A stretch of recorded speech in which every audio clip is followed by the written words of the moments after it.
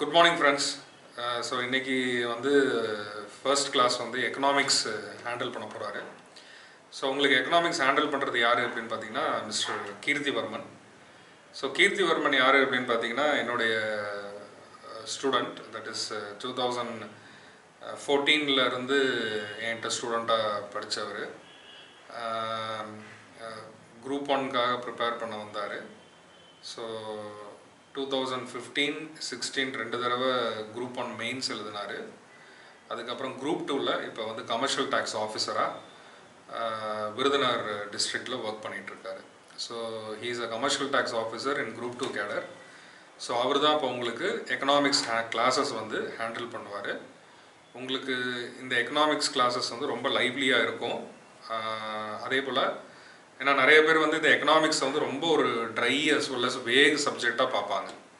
So அந்த எக்கனாமிக்ஸை வந்து எவ்வளோ தூரம் ஒரு லைவ்லியாக கொண்டு போக முடியுமோ அவ்வளோ தூரம் லைவ்லியாக கீர்த்தி கொண்டு போவார். இன்கேஸ் உங்களுக்கு இந்த எக்கனாமிக்ஸில் டவுட்ஸ் இருக்கும் பட்சத்தில், டவுட்ஸ் இருந்தது அப்படின்னா நாங்கள் அனுப்புகிற அந்த மெயில்லையே நீங்கள் வந்து உங்கள் டவுட்ஸை நீங்கள் ரிப்ளையாக அனுப்புங்க.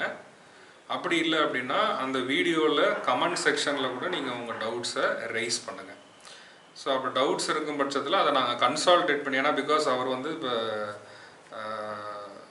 ஒர்க் பண்ணிகிட்ருக்காங்க, கவர்மெண்ட் செக்டாரில் ஒர்க் பண்ணிகிட்ருக்கிறதுனால உங்கள் எல்லாருக்கும் தெரியும் எவ்ரி செகண்ட் சாட்டர்டே மட்டும்தான் லீவாக இருக்கும். பிகாஸ் அவங்க வந்து கிளாஸ் எடுக்கிறது அப்படின்னு பார்த்தீங்கன்னா நார்மலாகவே வீக்கெண்ட்ஸில் தான் வந்து கிளாஸ் எடுக்க முடியும். பட் அதுவுமே இப்போ பார்த்தீங்க அப்படின்னா செகண்ட் சாட்டர்டே மட்டும்தான் இப்போ லீவாக இருக்குது. ஸோ அப்படின்னா அவருடைய அவைலபிலிட்டி அப்படிங்கிறது அது செகண்ட் சாட்டர்டே மட்டும்தான் நமக்கு கிடைக்கும். ஸோ அதனால் உங்களுக்கு ஏதாவது டவுட்ஸ் இருந்துச்சு அப்படின்னா நீங்கள் அந்த டவுட்ஸை வந்து நீங்கள் மெயிலில் கொடுங்க. நாங்கள் அதை கன்சால்டேட் பண்ணி அவர்கிட்ட காமிக்கிறோம், கீர்த்திகிட்ட காமிக்கிறோம். ஸோ நெக்ஸ்ட்டு கிளாஸ் வீடியோஸில் உங்களுக்கு அந்த டவுட்ஸை ரெக்டிஃபை பண்ணுவார். ஓகேங்களா? So thank you so much. As well as திரும்ப சொல்லணும்னு நினச்சேன், அதே போல் ஸ்டில் குரூப் 1க்கு அவர் வந்து ரொம்ப ஆயத்தமாக ப்ரிப்பேர் பண்ணுறாரு. அதனால் உங்களுக்கு குரூப் 1 ரிலேட்டடாகவும் எதுவாக இருந்தாலும் நீங்கள் அவர்கிட்ட இன்ட்ராக்ட் பண்ணலாம். ஓகேங்களா? So thank you so much. Thank you. So good morning. நீங்கள் நம்ம பார்க்க போகிறது பார்த்தீங்கன்னா இந்தியன் எக்கனாமி.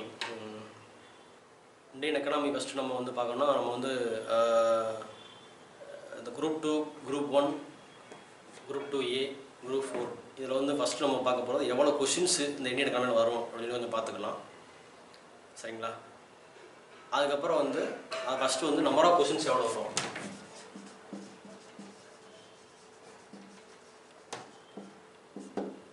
சரிங்களா? ஸோ அதுக்கப்புறம் வந்து இந்தியன் எக்கனாமியை அந்த நம்பர் ஆஃப் கொஷின்ஸை வச்சு நம்ம எப்படி அப்ரோச் பண்ணணும், என்ன ஸ்டடி பிளான்,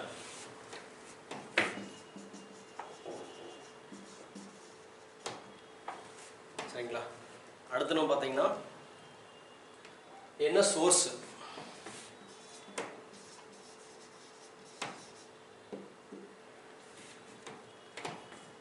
சோர்ஸ் மீன்ஸ் எங்கேருந்து கொஷின்ஸ் வர வாய்ப்பு இருக்குது, கொஷின்ஸ் எப்படி வரும் அப்படின்றத நம்ம பார்த்துடலாம். ஃபஸ்ட் நான் சொல்லி முடிச்சிடுறேன், அதுக்கப்புறம் நம்ம வந்து கிளாஸ்க்குள்ளே போகலாம். சரிங்களா? ஸோ வந்து பார்த்தீங்கன்னா number of questions first. Number of கொஷின்ஸ்னு பார்க்கும்போது எக்கனாமியை பொறுத்த வரைக்கும் குரூப் 1 அப்படின்னா வந்து பார்த்தீங்கன்னா கிட்டத்தட்ட வந்து ஒரு 10லேருந்து 13 கொஷின்ஸ் வரையும் வரலாம். குரூப் 1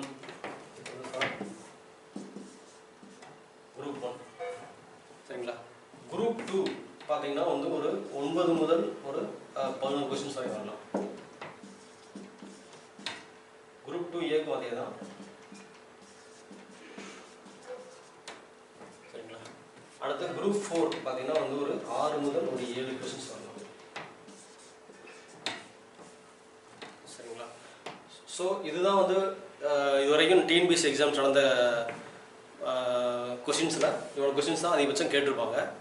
இது வந்து நம்ம ஒரு ஃபஸ்ட் தெரிஞ்சுக்கங்க, எக்கனாமியை பொறுத்த வரைக்கும் ரொம்ப சிம்பிள், ஈஸியாக ஸ்கோர் பண்ணக்கூடிய ஒரு ஏரியா. சரிங்களா? ஸோ அதனால் வந்து கன்ஃபியூஸ் பண்ணிக்க வேண்டாம். எக்கனாமி வந்து ஈஸியாக ஸ்கோர் பண்ணக்கூடிய ஏரியா. கரெக்டாக எப்படி எந்த ஏரியாவை நம்ம ஃபோக்கஸ் பண்ணால் அந்த கொஸ்டின்ஸ் நம்ம அட்டன் பண்ணி நம்ம வந்து ஸ்கோர் பண்ணலாம் அப்படின்றது மட்டும் நான் தெளிவாக சொல்லி முடிச்சிருக்கேன் உங்களுக்கு. எக்கனாமி பொறுத்த வரைக்கும் தெளிவாக நான் முடிச்சு கொடுத்துருவேன். அதனால் வந்து நீங்கள் அழகாக வந்து ஸ்கோர் பண்ணிடலாம். சரிங்களா? ஸோ ஃபஸ்ட்டு வந்து இந்த 10 முதல் 13 கொஷின்ஸ் எப்படி சார் வரும், என்ன என்ன பேட்டர்னில் வரும் அப்படின்றது தான் நம்ம வந்து ஸ்டடி பிளான், ஐ மீன் pattern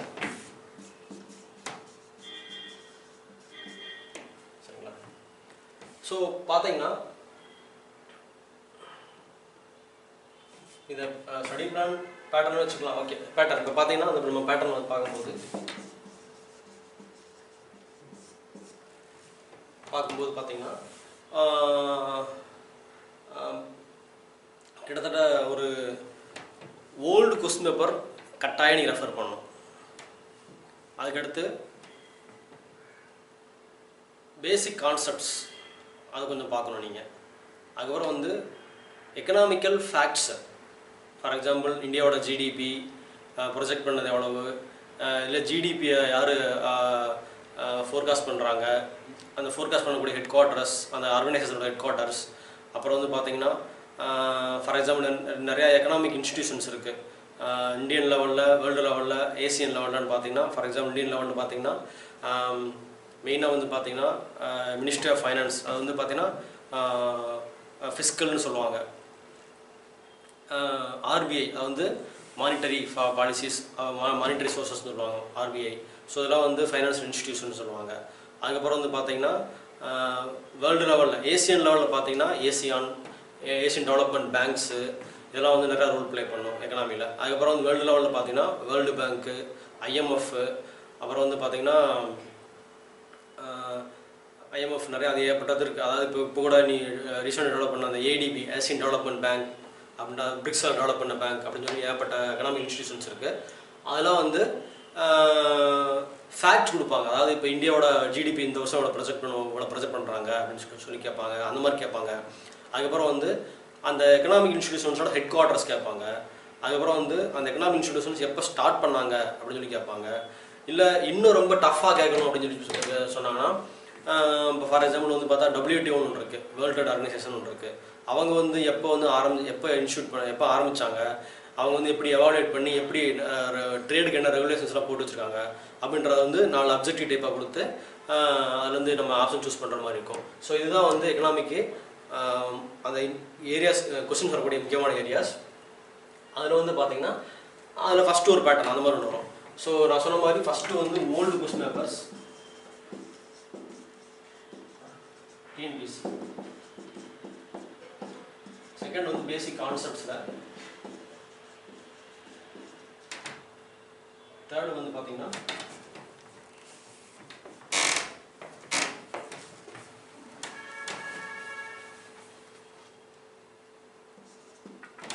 facts, economical facts. Fourth வந்து பார்த்தீங்கன்னா சோசியோ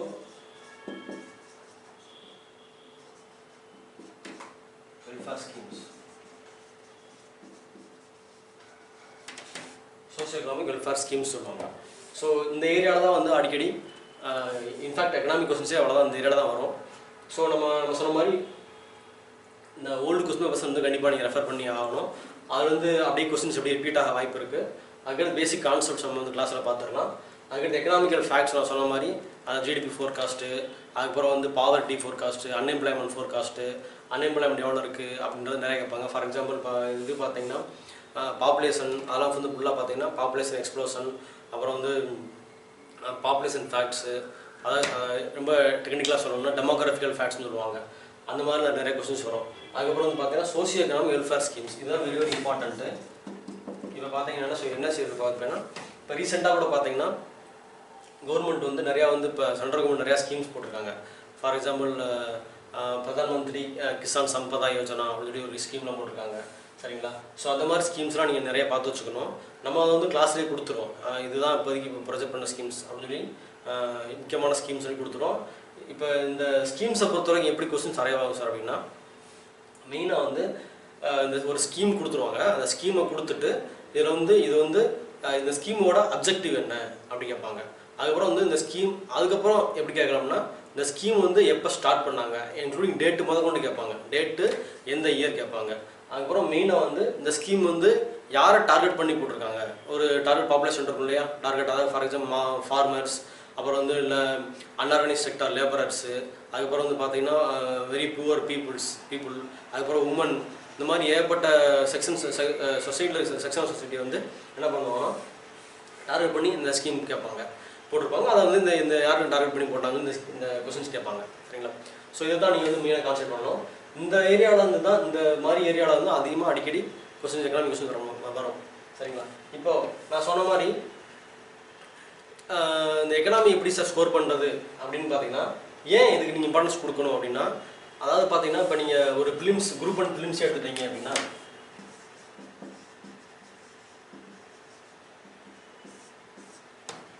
குரூப் அண்ட் ஃபிலிம்ஸே எடுத்துட்டீங்க அப்படின்னா கிட்டத்தட்ட அவங்க வந்து 200 கொஸ்டின்ஸ் இருக்கும்.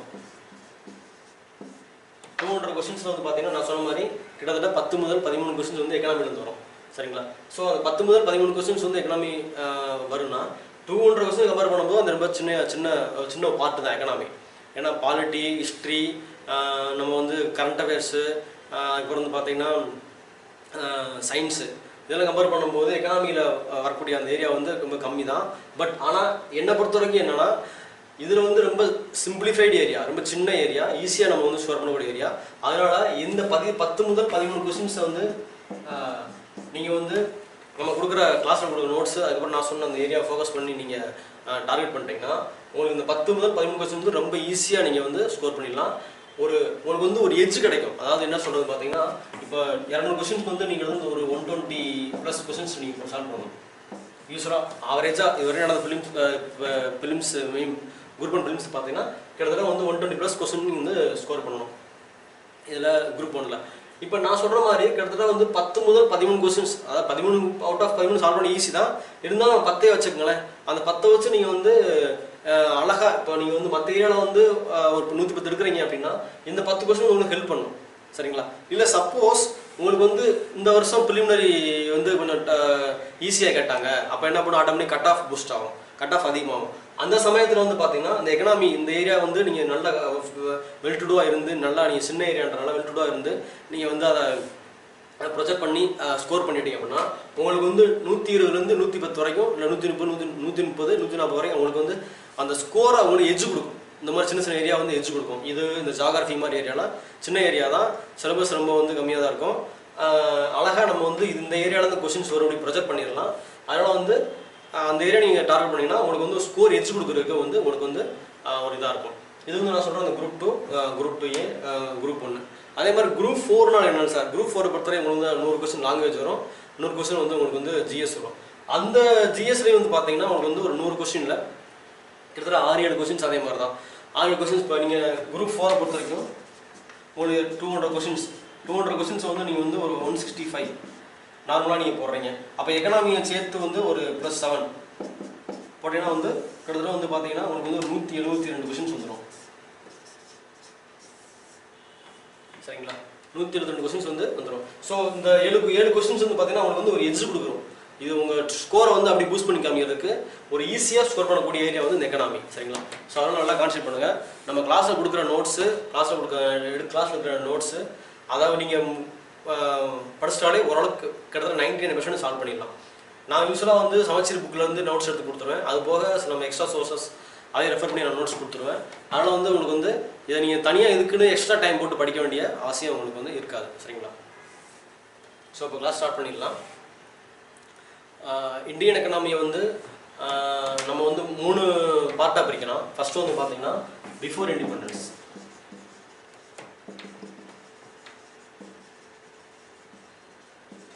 செகண்ட் வந்து பார்த்தீங்கன்னா ஆஃப்டர் இண்டிபெண்டன்ஸ்,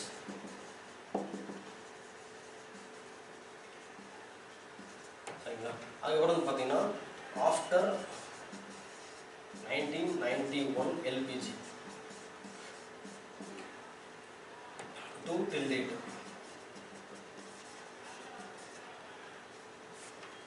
சரிங்களா? ஸோ 3 டிஃப்ரெண்ட் டைப்ஸாக நீங்கள் வந்து இந்தியன் எக்கனாமியை நம்ம வந்து பார்க்கலாம். ஸோ இது ஏன் நான் அந்த மாதிரி போடுறேன் அப்படின்னு பார்த்தீங்கன்னா, how we are எவல்யூட்டட் from the old இந்த traditional economy to the modern economics அப்படின்றத பார்க்குறது தான் நான் 3 விதமாக வந்து பிரித்து வச்சுருக்கேன். ஸோ ஃபஸ்ட்டு வந்து பிஃபோர் இண்டிபெண்டன்ஸ்னால் நம்ம என்ன சார் எப்படி இருந்தோம், அதுக்கப்புறம் ஆஃப்டர் இண்டிபெண்டன்ஸ்க்கு அப்புறம் நம்ம எப்படி வந்து இருந்தோம், அதுக்கப்புறம் அந்த 1991 சொல்கிற அந்த LPG liberalisation, privatisation and globalisation, அந்த இதில் வந்து நம்ம வந்து அந்த கான்செப்ட்டுக்கு மாறினதுக்கப்புறம் நம்ம வந்து இப்போ ப்ரெசென்ட்டாக நம்ம எப்படி இருக்கோம் அப்படின்னு சொல்லி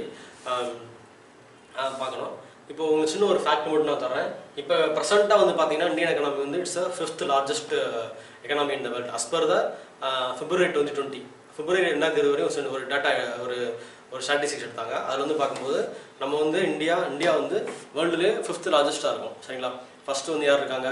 ஃபஸ்ட்டு வந்து யூஎஸ் இருக்காங்க, செகண்ட் சைனா இருக்காங்க, தேர்டு வந்து ஜப்பான் இருக்காங்க, ஃபோர்த்து வந்து ஜெர்மனி இருக்காங்க, 5th நம்ம இருக்கோம், 6th வந்து பார்த்தீங்கன்னா யூகே இருக்காங்க, 7th வந்து ஃப்ரான்ஸ் இருக்காங்க. சரிங்களா? ஸோ அப்போ என்ன சார் நம்ம இது வந்து சும்மா ஒரு ஸ்டாட்டிஸ்டிக்கில் நம்ம வந்து 5th இருக்கோம்னு சொல்கிறோம். அப்போ என்ன சார் அப்படி அர்த்தம் அப்படின்னு பார்த்தீங்கன்னா, ஸோ நான் என்ன சொல்கிறேன்னா, அதாவது நம்ம இண்டிபெண்டன்ஸ் ஆஃப்டர் இண்டிபெண்டன்ஸில் வந்து நம்ம ரொம்ப போராக இருந்தோம்.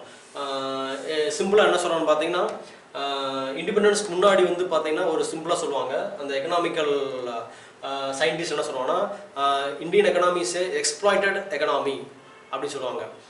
இல்லை இன்னொன்று என்ன சொல்கிறான்னு பார்த்தீங்கன்னா, Indian economy is normally based on agrarian economy அப்படின்னு சொல்லி சொல்லுவாங்க. ஸோ இட்ஸ் அக்ரேரியன் எக்கனாமி அப்படின்னு சொல்லி சொல்லுவாங்க. என்ன சார் அப்படின்னா, நம்ம ஒரு அக்ரிகல்ச்சர் பேஸ்டு கண்ட்ரின்றனால அக்ரிகல்ச்சர் தான் நமக்கு வந்து பேக் போன், அதான் வந்து மெயின் இந்தியாவோட எக்கனாமிக் சோர்ஸ். அதனால வந்து இட்ஸ் அக்ரேரியன் எக்கனாமி சொல்லி அந்த எக்கனாமிக் சயின்டிஸ்ட்லாம் சொல்லுவாங்க. சரிங்களா? பட் இன்னைக்கு வந்து நம்ம வந்து பார்த்தீங்கன்னா நமக்கு ஒரு எம்ப்ளாய்மெண்ட் கொடுக்கக்கூடிய ஒரு முக்கியமான செக்டார் என்னன்னு பார்த்தீங்கன்னா, முக்கியமான ஒரு செக்டார் வந்து சர்வீஸ் செக்டாராக மாறிடுச்சு. அதாவது அக்ரேரியன் எக்கனாமியாக இருந்த இந்தியன் எக்கனாமி இன்னைக்கு வந்து பார்த்தீங்கன்னா ஒரு சர்வீஸ் செக்டாரில் தான் வந்து நம்ம வந்து அதிகமான எம்ப்ளாய்மெண்ட் கொடுக்கக்கூடிய, அதிகமான ஜிடிபி கான்ட்ரிபியூஷன் கொடுக்கக்கூடிய ஒரு எக்கனாமியாக மாறி இருக்கிறோம். ஸோ அதனால் அந்த கம்பேரிசனுக்காக தான் நான் வந்து ஸோ இந்த எவாலுவேஷன் பார்த்துட்டு அவங்களுக்கு வந்து ஒரு அழகாக ஒரு அண்டர்ஸ்டாண்டிங், ஒரு அவுட்லுக் கிடைக்கும்ன்றதுக்காக தான் நான் அப்படி சொல்கிறேன். சரிங்களா? அதுக்கப்புறம் பார்த்தீங்கன்னா ஸோ அந்த செக்டார் பற்றி நான் உங்களுக்கு சொல்லணும். மொத்தம் வந்து இந்தியன் எக்கானமி பார்த்தீங்கன்னா ஒரு 3 செக்டார் சொல்லுவாங்க. அதாவது primary sector, secondary sector, tertiary sector சொல்லுவாங்க. பிரைமரி செக்டார்லாம் ஒன்றுமே கிடையாதுப்பா. பிரைமரி செக்டார்லாம் வந்து பார்த்தீங்கன்னா அது நான் கிளாஸ் அப்புறம் சொல்கிறேன், இப்போ ஜஸ்ட் ஒரு வரலாறு சொல்லிடுறேன். பிரைமரி செக்டார்லாம் வந்து பார்த்தீங்கன்னா அக்ரி பேஸ்டு இண்டஸ்ட்ரீஸ்லாம் இருக்கும். அதாவது அக்ரிகல்ச்சர் அதான் வந்து பிரைமரி செக்டார். செகண்ட் வந்து பார்த்தீங்கன்னா industrial sector, secondary sector, industrial sector. Industrial sector ஒன்றும் இல்லை, அதாவது ரா மெட்டீரியல் ப்ரொடியூஸ் பண்ணக்கூடிய, அதாவது அக்ரிகல்ச்சர் வந்து ப்ரொடியூஸ் பண்ணி இங்கே ஒரு இண்டஸ்ட்ரி கொண்டு வந்து அந்த இண்டஸ்ட்ரியில் வந்து அந்த ப்ராடக்டையோ அந்த ரா மெட்டீரியலையோ ப்ராசஸ் பண்ணி அந்த ஒர்க் பண்ணக்கூடிய அந்த இண்டஸ்ட்ரி பேர் தான் என்னன்னா செகண்டரி செக்டார்னு சொல்லுவாங்க. மெயினாக வந்து பார்த்தீங்கன்னா இண்டஸ்ட்ரீஸ் அதான் சொல்லுவாங்க. அதுக்கப்புறம் வந்து பார்த்தீங்கன்னா டெர்ஷியரி செக்டார் ஒன்றும் கிடையாது. Transportation, communication, hospitals, banking, ID இது எல்லாமே வந்து பார்த்தீங்கன்னா சர்வீஸ் செக்டார்னு சொல்லுவாங்க. சரிங்களா? ஸோ இதுக்கு நான் சின்ன ஒரு ஃப்ளோசார்ட் மாதிரி சொல்லலாம். பார்த்தீங்கன்னா இப்போ நான் வந்து ஒரு பெஸ்ட் எக்ஸாம்பிள் சொல்லலாம். இப்போ வந்து பார்த்தீங்கன்னா ஒரு டிம்பர் இருக்குன்னு வச்சுக்கோங்களேன். ஒரு அந்த டிம்பர் எங்கே கிடைக்கும்?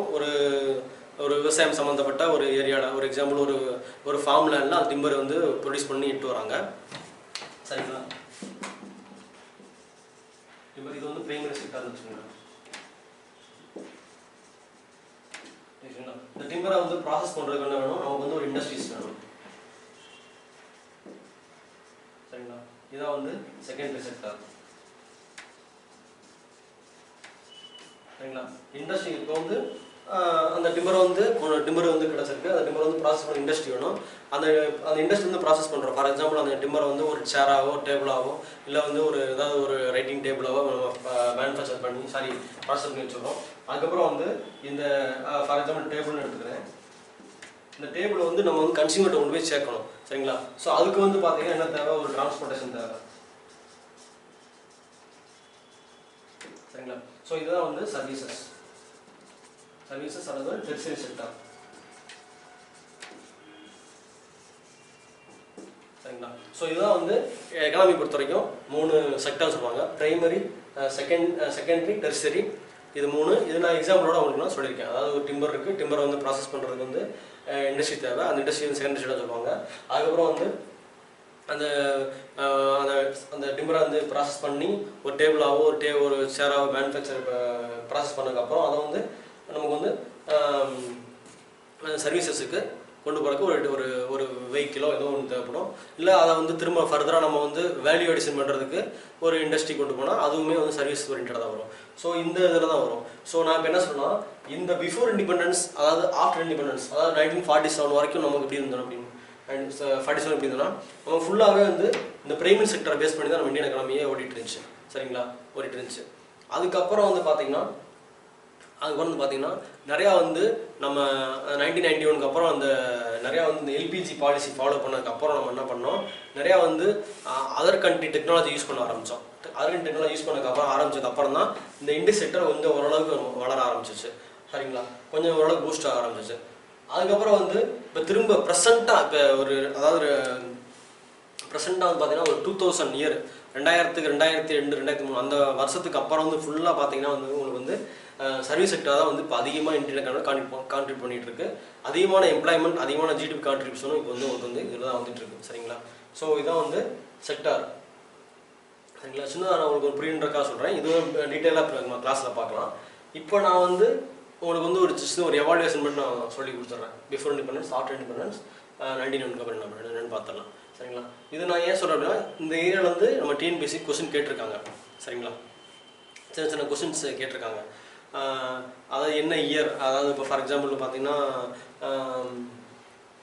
நேஷனல் பிளானிங் கமிட்டி அப்படின்னு ஒன்று போட்டிருப்பாங்க. அந்த கமிட்டி வந்து எந்த இயர் போட்டாங்க, அப்புறம் வந்து அந்த கமிட்டி வந்து எப்போ வந்து போட்டாங்க, அந்த கமிட்டியோட தலைவர் யார் அப்படின்னு சொல்லி கேட்பாங்க.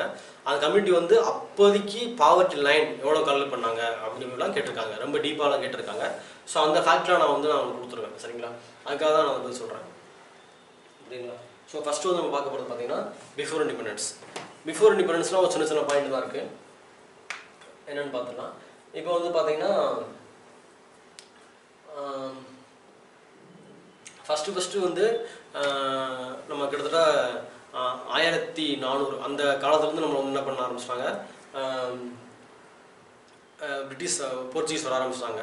போர்ச்சுகீஸ் வந்து கொஞ்சமாக வந்து நம்மளை ஆக்குபை பண்ணிவிட்டு அப்படியே அப்புறம் வந்து போர்ச்சுகீஸ், அப்புறம் வந்து டச்சு, அப்புறம் வந்து பிரிட்டிஷு, அப்புறம் வந்து டேனிஷ், இது மாதிரி இந்த ரெகுலராக ஒவ்வொருத்தங்களாம் அந்த இன்வெஸ்ட் வந்துகிட்டே இருக்கும்.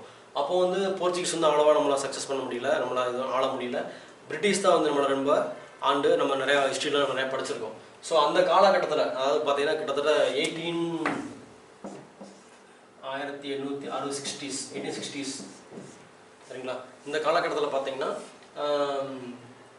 நம்மளை வந்து ரொம்ப தூரத்துக்கு நம்ம இந்தியன் சோர்ஸஸ் வந்து நம்மளை எக்ஸ்ப்ளோர் பண்ணிட்டே இருந்தாங்க. சரிங்களா, அதை இன்டெரக்டாக நம்மளை வந்து நாங்கள் உங்களுக்கு வந்து எப்படி சொல்கிறோம்னா, நாங்கள் உங்களுக்கு பாதுகாப்பு கொடுக்குறோம், நாங்கள் வந்து உங்களுக்கு வந்து அதர் கண்ட்ரி இன்வெஸ்டரை தடுக்கிறோம், அப்போ வந்து நாங்கள் வந்து உங்களுக்கு வந்து பாதுகாப்பு சொல்லி என்ன பண்ணுவோம்னா, நம்ம நாட்டில் வர்ற சோர்ஸஸை எடுத்து இன்ஃபேக்ட் நம்ம பணத்தை எடுத்து நம்மளை காப்பாற்றணுன்றக்காக அவங்க நம்ம சம்பளம் கொடுத்துட்டு இருந்தோம். சரிங்களா, அந்த மாதிரிலாம் சொல்லி நம்மளை ஏமாற்றிட்டே இருந்தாங்க. அதுக்கப்புறம் வந்து இந்த மாதிரிலாம் இருக்கும்போது இந்தியாவோட வளங்கள் வந்து பார்த்தீங்கன்னா என்னாச்சுன்னா கிட்டத்தட்ட வந்து நமக்கு வந்து அப்படியே அந்த யூகேக்கு நிறையா வந்து கொண்டு போயிட்டே இருந்தாங்க. பிரிட்டன் கொண்டு போயிட்டு இருந்தாங்க. இதை வந்து அப்போ அந்த காலத்தில் வந்து பார்க்கும்போது சில படித்த அறிஞர்கள் இருப்பாங்க இல்லைங்களா.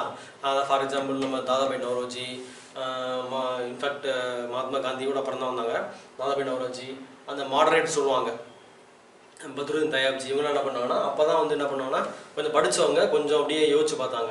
ஸோ என்ன வந்து நம்ம கண்ட்ரியில் வந்து நம்மளவே ஆண்டுட்டு வந்து நம்ம எக்கனாமியே வந்து டெவலப் பண்ணிருக்கானே அப்படின்னு சொல்லி பார்க்கும்போது தான் என்ன பண்ணாங்கன்னா அவங்க வந்து கொஞ்சம் இதை நம்ம வந்து எப்படி, அதாவது இப்போ நம்ம அட்ட டைமில் வந்து பிரிட்டிஷ் எதிர்த்து நம்ம வந்து பண்ண முடியாது. அப்போ நம்ம என்ன பண்ணோம்னா மக்களுக்கு இந்திய மக்களுக்கு நம்ம வந்து தெரியப்படுத்தணும் சொல்லி என்ன பண்ணாங்கன்னா ஃபஸ்ட்டு வந்து கொஞ்சமாக புக் ரிலீஸ் பண்ண ஆரம்பித்தாங்க. சரிங்களா, புக்கு வந்து ரிலீஸ் பண்ண ஆரம்பித்தாங்க. அந்த புக்கில் என்ன பண்ணுவாங்கன்னா கொஞ்சமாக சொல்லுவாங்க, இந்த மாதிரி வந்து நம்ம இந்தியாவோட வளங்கள் இப்படி இருக்குது, இதை வந்து இப்படி சுரண்டி எடுத்துகிட்டு போயிட்டு இருக்காங்க, நம்ம வந்து இப்போ விழிச்சுக்கலன்னா மொத்தத்தை நம்ம வந்து கைப்பற்றி நம்மளே வந்து அடிமையாக்கி ரொம்ப தூரத்துக்கு போயிடுவாங்க சொல்லி அப்போயே கொஞ்சம் புக்கில் வர ஆரம்பிச்சது. சரிங்களா, ஸோ அந்த மாதிரி வரும்போது என்ன பண்ணாங்கன்னா ஃபஸ்ட்டு வந்து பார்க்கும்போது Dadabhai Nowroji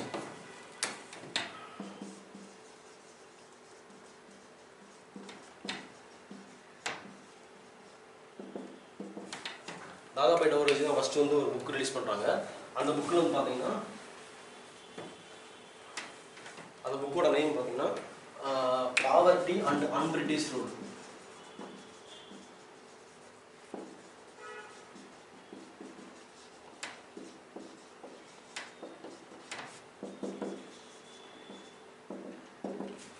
poverty and அன்பிரிட்டிஷ் rule in India அப்படின்னு ஃபஸ்ட்டு ஒரு புக் ரிலீஸ் பண்ணுறாங்க. சரிங்களா, அந்த புக்கில் என்ன பண்ணுறாங்க பார்த்தீங்கன்னா,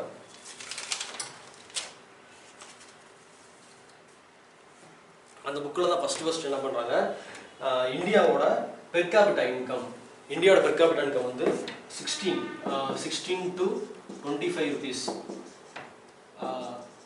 per year.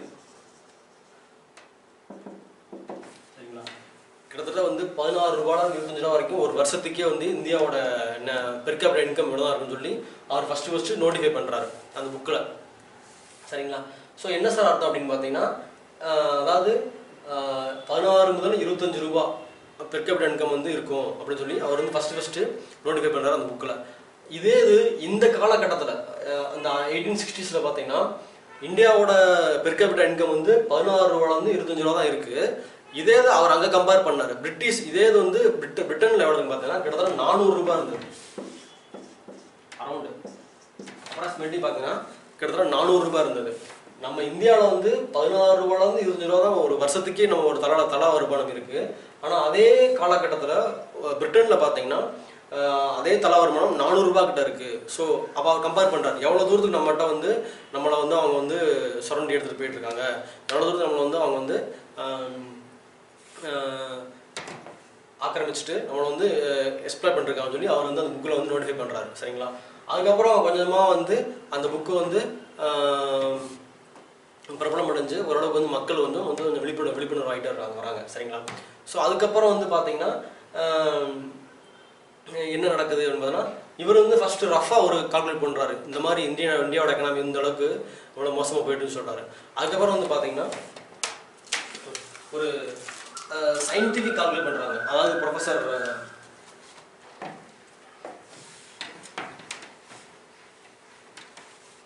VKR Rao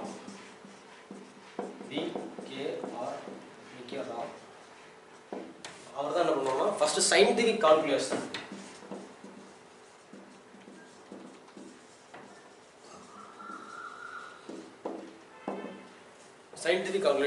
of economy. அதாவது என்ன சொல்றது, சில தியரிஸ் அதாவது ஃபார்முலாவை இன்கார்பரேட் பண்ணிட்டு இந்தியன் எக்கனாமியை ஃபர்ஸ்ட் அவர் தான் வந்து சயின்டிஃபிக்காக கால்குலேட் பண்ணுறாரு. சரிங்களா, ஸோ ப்ரொஃபஸர் விகேஆர் இவர் ஹீ இஸ் அ எக்கனாமிஸ்ட். அந்த காலத்தில் வந்து ஒரு மிகப்பெரிய ஒரு எக்கனாமிஸ்ட் சொல்லுவாங்க. சரிங்களா, எந்த இயர்னு பார்த்தீங்கன்னா 1931 to 32 இந்த காலகட்டத்தில் வந்து அவர் வந்து கால்குலேட் பண்ணுறாரு. ஸோ இது வந்து இந்த கொஸ்டின் கூட தான் டிஎன்பிஎஸ்சி குரூப் 1 கேட்டிருக்காங்க. அதாவது first scientific calculation of Indian economy யார் கால்குலேட் பண்ணாங்க சொல்லி கேட்டிருக்காங்க, ப்ரொஃபஸர் விகேஆர் ராவ். முன்னாடி பார்த்தது வந்து தாதாபாய் நவ்ரோஜி. அவர் வந்து அவர் பாவர்ட்டி அண்ட் பிரிட்டிஷ் ரூல் அப்படின்ற புக்கில் வந்து அவர் மென்ஷன் பண்ணுறாரு. ஒரு சின்ன ஒரு நோட் பண்ணிங்க, தாதாபாய் நவ்ரோஜி என்ன சொல்லுவாங்க, he is a grand old man of India அப்படின்னு சொல்லி சொல்லுவாங்க. சரிங்களா, அதுக்கடுத்து பார்த்தீங்கன்னா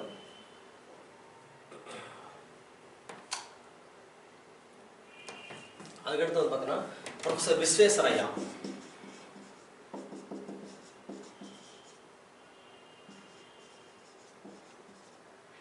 சரிங்களா, ஸோ 1934 சரிங்களா 1934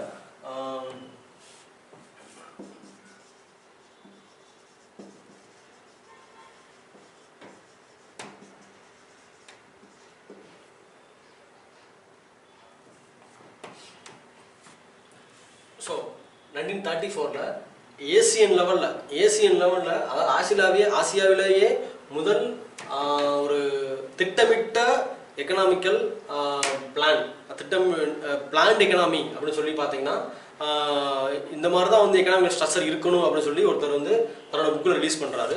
அவர் தான் வந்து பார்த்தீங்கன்னா ப்ரொஃபஸர் விஸ்வேஸ்வரய்யா. ஸோ என்ன புக்குன்னு பார்த்தீங்கன்னா 1934 புக்கு. இது வந்து பார்த்தீங்கன்னா book plant economy for India அப்படின்ற புக்கில் வந்து அவர் வந்து மென்ஷன் பண்ணாரு. So first Asian, he is first Asian to have plant economic structure for இந்தியான்னு சொல்லிட்டு நம்ம வந்து பார்த்து வச்சுக்கணும். இந்த கொஸ்டின் கூட கேட்டிருக்காங்க. சரிங்களா, ஸோ இதெல்லாம் சும்மா சின்ன ஃபேக்ட் தான். சரிங்களா, இதை மட்டும் படித்தாலே போதும். நம்ம வந்து அதிகமாக வந்து அந்த பிஃபோர் இண்டிபெண்டன்ஸ்க்கு நம்ம அது தேவையில்லை.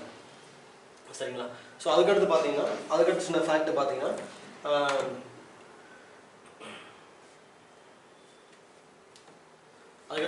நம்ம வந்து ஒரு சின்ன ஒரு ஸ்டோரி மாதிரி சொல்லிடுறேன்.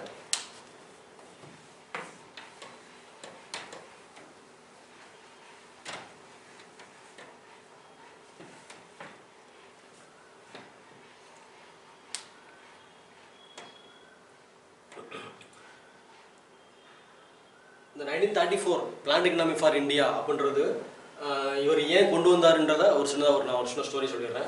கிட்டத்தட்ட வந்து பார்த்தீங்கன்னா 1930ல் ஜிடி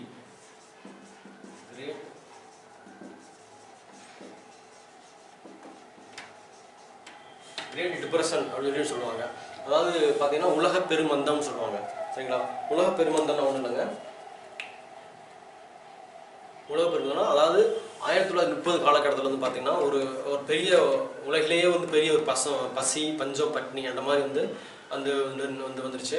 அதில் இந்தியாவும் பயங்கரமாக அஃபெக்ட் ஆச்சு. சரிங்களா? இந்தியாவும் ரொம்ப பயங்கரமாக அஃபெக்ட் ஆச்சு.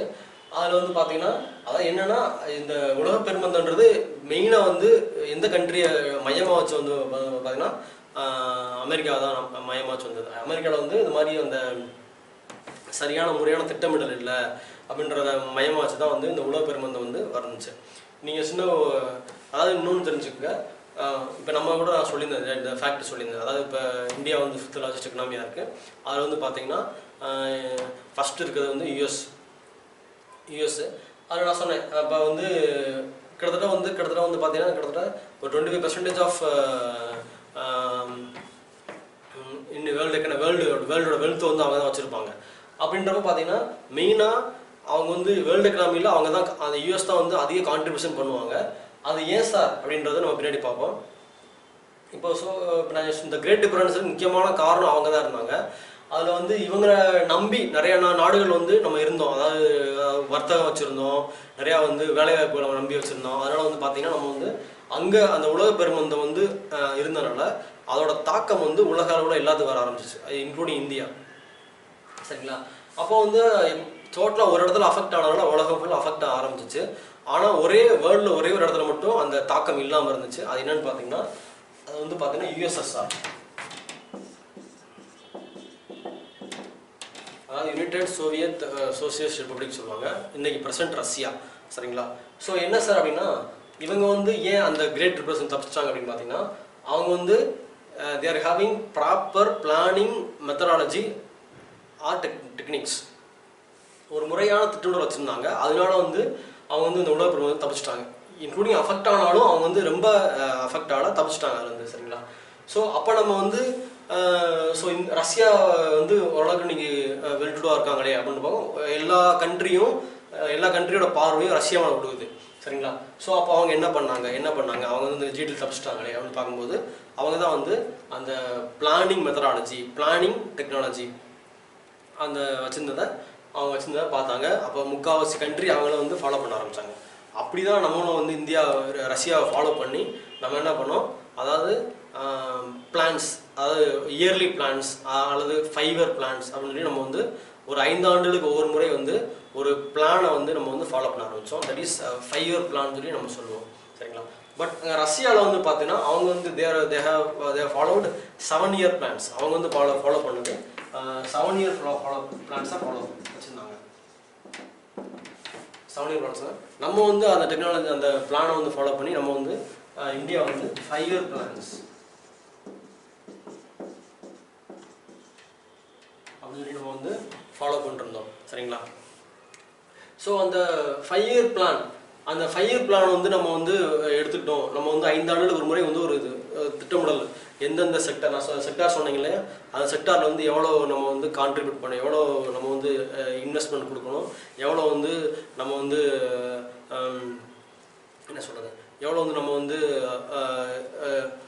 ப்ராஃபிட் நம்ம எவ்வளோ எதிர்பார்க்கலாம், எவ்வளோ வந்து நம்ம வந்து இன்வெஸ்ட்மெண்ட் கொடுக்குறோம், அது மூலமாக வந்து எவ்வளோ வந்து வெல்ஃபேர் மக்களுக்கு நம்ம கொடுக்கணும் அப்படின்னு சொல்கிறதா வந்து பார்த்தீங்கன்னா ஒரு டிராஃப்ட்னு வச்சுக்கோங்களேன். அந்த டிராஃப்ட்டை வந்து அந்த 5 பிளானில் நம்ம வந்து கொடுத்துருவோம். அடுத்த 5 வருஷத்துக்கு நம்ம தான் ஃபாலோ பண்ணணும் அப்படின்னு சொல்லி நம்ம வந்து ரெடி பண்ணோம். சரிங்களா? அதுதான் வந்து ஆஃப்டர் இண்டிபெண்டன்ஸ் சொல்லிட்டு நம்ம வந்து பார்க்க போகிறோம். சரிங்களா? அந்த ஆஃப்டர் இண்டிபெண்டன்ஸை பார்க்கும்போது அதுக்கு தான் என்ன பண்ணாங்க, ஃபஸ்ட்டு வந்து நேஷனல் பிளானிங் எஸ்டிமேட் கமிட்டி அப்படின்னு வந்து ஜவஹர்லால் நேரு தலைமையில் வந்து ஒரு கமிட்டி போட்டாங்க. சரிங்களா? அந்த கமிட்டி தான் வந்து இந்த 5 ஆண்டுகள் திட்டத்துக்கு 5 ஆண்டு திட்டமிடுறதுக்கு நம்ம என்னென்னலாம் நம்ம வந்து எப்படிலாம் நம்ம வந்து வரைவு ரெடி பண்ணணும், அதில் யாரெல்லாம் உள்ளே கொண்டு வரணும், எந்தெந்த செக்டாருக்கு உள்ளே கொண்டு வரணும்னு சொல்லிட்டு they are calculating the plan. So there formulating the plan. சரிங்களா? ஸோ அதுக்கு தான் என்ன பண்ணுறாங்க, நேஷனல் பிளானிங் எஸ்டிமேட் கமிட்டி அப்படின்னு சொல்லாமே, அது வந்து பார்த்தீங்கன்னா 1938 போடுறாங்கப்பா.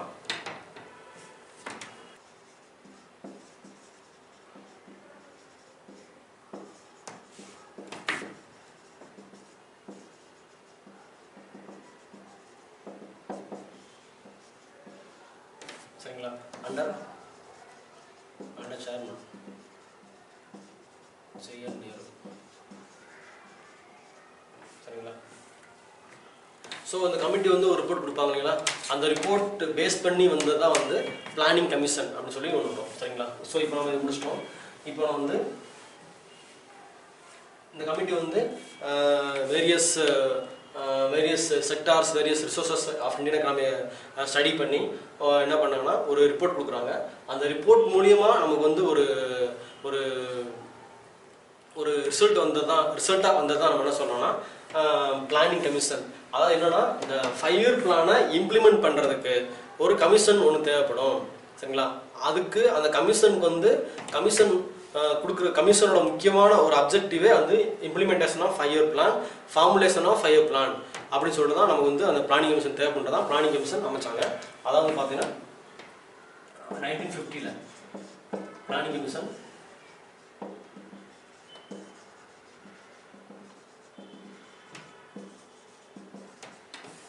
எஸ்டாப்ளிஷ்டு. சரி, இன்னும் உங்களுக்கு டேட்டா பார்த்தீங்கன்னா ஆக்சுவலாக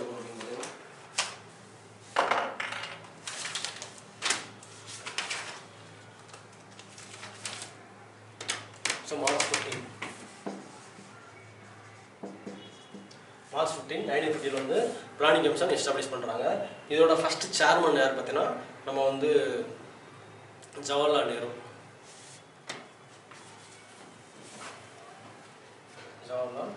சேர்மன்.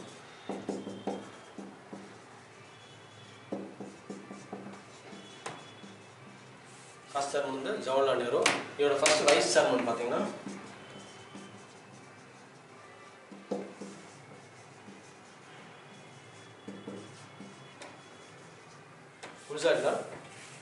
தான். ஸோ இந்த முக்கியமான ஃபேக்ட் பார்த்தலாம் அடிக்கடி கேட்பாங்க. இந்த கொஸ்டின் இந்த வைஸ் சேர்மன்லாம் அடிக்கடி கேட்டே இருப்பாங்க. மேக்ஸிமம் இது வந்து யாரும் அவ்வளோ கான்சென்ட்ரேட் பண்ண மாட்டாங்க.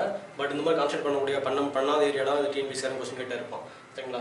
ஸோ இப்போ வந்து நம்ம என்ன பண்ணோம், அந்த ஆஃப்டர் இண்டிபெண்டன்ஸ் வந்து ஒரு கமிட்டி போடுறாங்க. அந்த கமிட்டி வந்து ரிசல்ட் கொடுக்குறாங்க, அந்த ரிப்போர்ட் கொடுக்குறாங்க. அந்த ரிப்போர்ட்டை பேஸ் பண்ணி வந்து ஒரு 5 இயர் பிளான் இம்ப்ளிமெண்ட் பண்ணுறதுக்காக, ஃபார்முலேட் பண்ணுறதுக்காக நமக்கு வந்து பிளானிங் கமிஷன் அமைக்கிறாங்க. அது என்னைக்கு அமைச்சாங்க அப்படின்றத பார்த்துட்டோம். சரிங்களா? ஸோ வந்து இப்போதைக்கு நம்ம 1950 என்னென்ன நடந்திருக்குன்னு சொல்லி பார்த்தாச்சு. சரிங்களா? ஸோ இதுக்கப்புறம் என்ன பார்த்தீங்கன்னா நம்ம வந்து 1950 to 1991 1950 என்னென்னு பார்க்கணும். சரிங்களா? ஸோ இது வந்து பார்த்தீங்கன்னா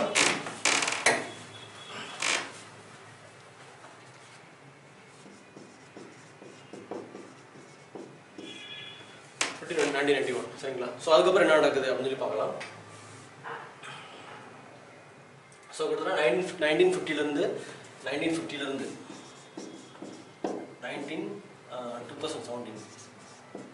கிட்டத்தட்ட 12 5 இயர் பிளான்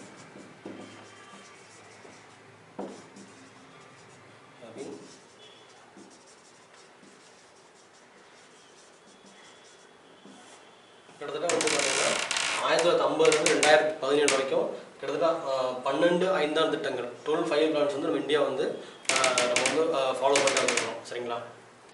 ஃபாலோ பண்ணிட்டு வந்துருக்கிறோம். இதில் வந்து கிட்டத்தட்ட வந்து பார்த்தீங்கன்னா எல்லா 5 இயர் பிளானும் நம்ம சக்ஸஸ் சொல்ல முடியாது. கிட்டத்தட்ட 3rd 5 இயர் பிளான், அப்புறம் வந்து 7th 5 இயர் பிளான் வந்து நம்ம வந்து ரொம்ப ஃபெயிலியராக முடிஞ்சிருக்கு. சரிங்களா? ஸோ அது நம்ம வந்து நான் நோட்ஸ் கொடுத்துட்றேன். 5 இயர் பிளானில் வந்து என்னென்ன முக்கியமான பாயிண்ட் நம்ம வந்து ஃபாலோ பண்ணுவோம், எப்படி கொஸ்டின்ஸ் அரைஸ் ஆகும் அப்படின்றத நான் வந்து நோட்ஸாக ஃபுல்லாக கொடுத்துருவேன். இப்போ வந்து பார்த்தீங்கன்னா இந்த 5 இயர் பிளான் வந்து அதாவது கிட்டத்தட்ட 2017 முன்னாடி வரைக்கும் பார்த்தீங்கன்னா இந்த 5 இயர் பிளான்ல வந்து அடிக்கடி கொஸ்டின் கேட்டிருப்பாங்க. கட்டாயம் ஒரு கொஸ்டின்ஸ் வந்துடும் டிஎன்பிஎஸ்சியில், குரூப் 1லையோ குரூப் 2லையோ 2Aலையோ கட்டாயம் கொஸ்டின்ஸ் வந்துடும். ஆனால் இப்போ வந்து சமீப காலமாக வந்து பார்த்தீங்கன்னா நடக்கிற எக்ஸாம்ஸில் இந்த 5 இயர் பிளான் கொஸ்டின்ஸ் அவ்வளோ கேட்க மாட்டேங்கிறாங்க. இருந்தாலும் நம்ம படிச்சு வச்சுக்கலாம். சரிங்களா? ஏன் சார் வந்து கொஸ்டின் கேட்க மாட்டேறாங்க அப்படின்னு பார்த்தீங்கன்னா இப்போ நம்ம என்ன பண்ணணும், இந்த 5 பிளான் இம்ப்ளிமெண்ட் பண்ணக்கூடிய அந்த பிளானிங் கமிஷனை என்ன பண்ணிட்டாங்கன்னா ஸ்க்ராச் பண்ணிட்டாங்க. பிளானிங் கமிஷன் அப்படின்ற ஒரு ஆர்கனைசேஷனை இனிமேல் கிடையாது, இனி வேண்டாம், இது வந்து யூஸ்லெஸ் அப்படின்னு சொல்லிட்டு என்ன பண்ணிட்டாங்க, நம்ம பிரதமர் மோடி வந்து என்ன பண்ணிட்டாருன்னா அந்த 5 பிளான் வந்து ஒரு ஜஸ்ட் ஒரு அனௌன்ஸ்மெண்ட் மூலமாக வந்து ஸ்க்ராச் பண்ணிட்டார். ஸோ அந்த பிளானிங் கமிஷனே வந்து இன்னைக்கு கிடையாது. அதுக்கு பதில் தான் என்ன கொண்டு வந்திருக்காங்கன்னா நித்தி ஆயோக் கொண்டு வந்திருக்காங்க.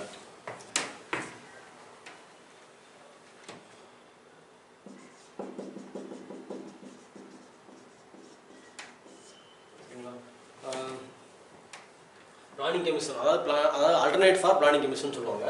இது என்ன எக்ஸ்பான்ஷன் பார்த்தீங்கன்னா national institution for transforming India, அதான் வந்து இதோட எக்ஸ்பான்ஷன்.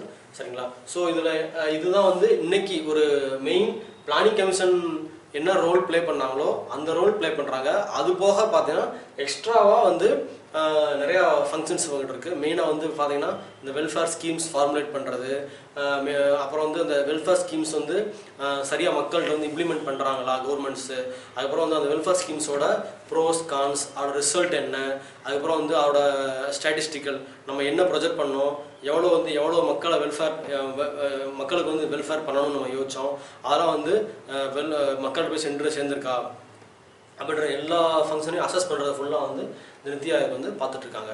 சரிங்களா? ஸோ இது வந்து இன்னைக்கு அட் ப்ரெசென்ட் வந்து it's a very very important economical institution of இந்தியான்னு சொல்லலாம். சரிங்களா? ஸோ இதாவது இப்போ நம்ம பார்க்க போகிறது பார்த்தீங்கன்னா 1950லேருந்து 1991 வரைக்கும், 50லேருந்து 1991 வரைக்கும் என்ன சார் நடந்துச்சு அப்படின்னு பார்த்துடலாம். சரிங்களா? நம்ம வந்து 1950லேருந்து 1991 வரைக்கும் பார்த்தீங்கன்னா நம்ம வந்து பிஃபோர் 1990 50லேருந்து 1991 வரைக்கும் வி ஆர் என்ன சொல்கிறது ஒரு க்ளோஸ்ட் எக்கனாமின்னு சொல்லலாம். India is following closed economical pattern அப்படின்னு சொல்லலாம். ஏன் சார் அப்படின்னா நம்ம வந்து அதர் கண்ட்ரியோட அவ்வளோவா வந்து ட்ரேட் வச்சுக்கிறது இல்லை. சரிங்களா? அவ்வளோவா ட்ரேட் வச்சுக்கிறது இல்லை. நம்மளால் நமக்கு என்ன நம்ம நாட்டில் என்ன விளையுதோ சோர்சஸ் இருக்கோ அதை வச்சு நம்ம வந்து ஓட்டிகிட்டு இருந்தோம். ரொம்ப அவ்வளோவா நம்ம வந்து அதர் கண்ட்ரியோட நம்ம வந்து சோர்ஸ் வச்சுக்கல. சரிங்களா? அப்படி நம்ம ஃபாலோ பண்ணிட்டு இருக்கும்போது பார்த்தீங்கன்னா நம்மளால் என்ன பண்ண முடியல, ஒரு கட்டத்துக்கு மேலே நம்ம ரன் பண்ண முடியல, நம்ம எக்கனாமிக் ரன் பண்ண முடியல. நமக்கு அதிகமாக மக்கள் தொகை வேறு ஒரு பக்கம் அதிகமாகிட்டு இருக்குது, ஒரு பக்கம் வந்து வேலையின்மை வேறு அதிகமாகிட்டு இருக்குது. சரிங்களா? அதுக்கப்புறம் வந்து பார்த்தீங்கன்னா பாவர்ட்டி வறுமை வந்து அதிகமாகிட்டு இருக்குது. சரிங்களா? ஸோ கிட்டத்தட்ட வந்து பார்த்தீங்கன்னா அப்புறம் வந்து முக்கியமாக அர்பனைசேஷன் ஆகிட்டே இருக்குது. ஸோ இந்த 4 ஃபேக்டரையும் பார்க்கும்போது நம்ம என்ன பண்ணணும், நம்ம வந்து அந்த காலத்துக்கு தகுந்தாப்புல நம்ம வந்து எக்கனாமிக் ஸ்ட்ரக்சர் பேட்டர்ன் மாற்றணும்னு சொல்லி நமக்கு வந்து ஒரு பெரிய நிர்பந்தம் ஏற்படுது. சரிங்களா? ஸோ அதனால் நம்ம என்ன பண்ணுறோம் அப்படின்னா இன்ஃபேக்ட் வந்து மற்ற கண்ட்ரி அந்த 1950 to 1991 வந்து பார்த்தீங்கன்னா மற்ற கண்ட்ரியில் வந்து பார்த்தீங்கன்னா நிறையா வந்து எக்கனாமிக் இன்ஸ்டிடியூஷன்ஸ், அதாவது வேர்ல்டு பேங்க், IMF இவங்களெல்லாம் வந்து நாடி அவங்கள்ட்ட நிறையா கடன்லாம் வாங்கி அவங்க கவர்மெண்ட் ரன் பண்ணிடுறாங்க. இன்ஃபேக்ட் அதுக்கப்புறம் என்ன பண்ணுறாங்க, கொஞ்சமாக வந்து அந்த கடனை திருப்பி செலுத்திட்டு ப்ராஃபிட் கெயின் பண்ணி அந்த கடனை திருப்பி செலுத்திட்டு இருக்காங்க. பட் நம்ம வந்து என்ன பண்ணுறோம், நம்ம வந்து க்ளோஸ்ட் எக்கனாமியாக இருக்கிறதுனால என்ன பண்ணுறோம், நம்ம வந்து அவ்வளோவா வந்து யார்ட்டையும் நம்ம அப்ரோச் பண்ணுறது கிடையாது. அப்போ தான் நமக்கு வந்து பெரிய பார்த்தீங்கன்னா நம்ம திரும்ப அகைன் வந்து ஒரு பெரிய பிரச்சனை வருது. என்னென்னா நம்ம வந்து நம்ம எக்கனாமியை வந்து ஓப்பன் பண்ணணும், அதாவது க்ளோஸ்ட் எக்கனாமி இருக்கிறது வந்து ட்ரெயின் டு பி ஓப்பன் எக்கனாமியாக மாற்றணும் அப்படின்னு சொல்லி நமக்கு வந்து ஒரு நிர்பந்தம் ஏற்படுது. சரிங்களா? அது 1990 அந்த காலகட்டத்தில். சரிங்களா? அப்போ தான் என்ன பண்ணுறாங்க அப்படின்னு பார்த்தீங்கன்னா 1991 LPG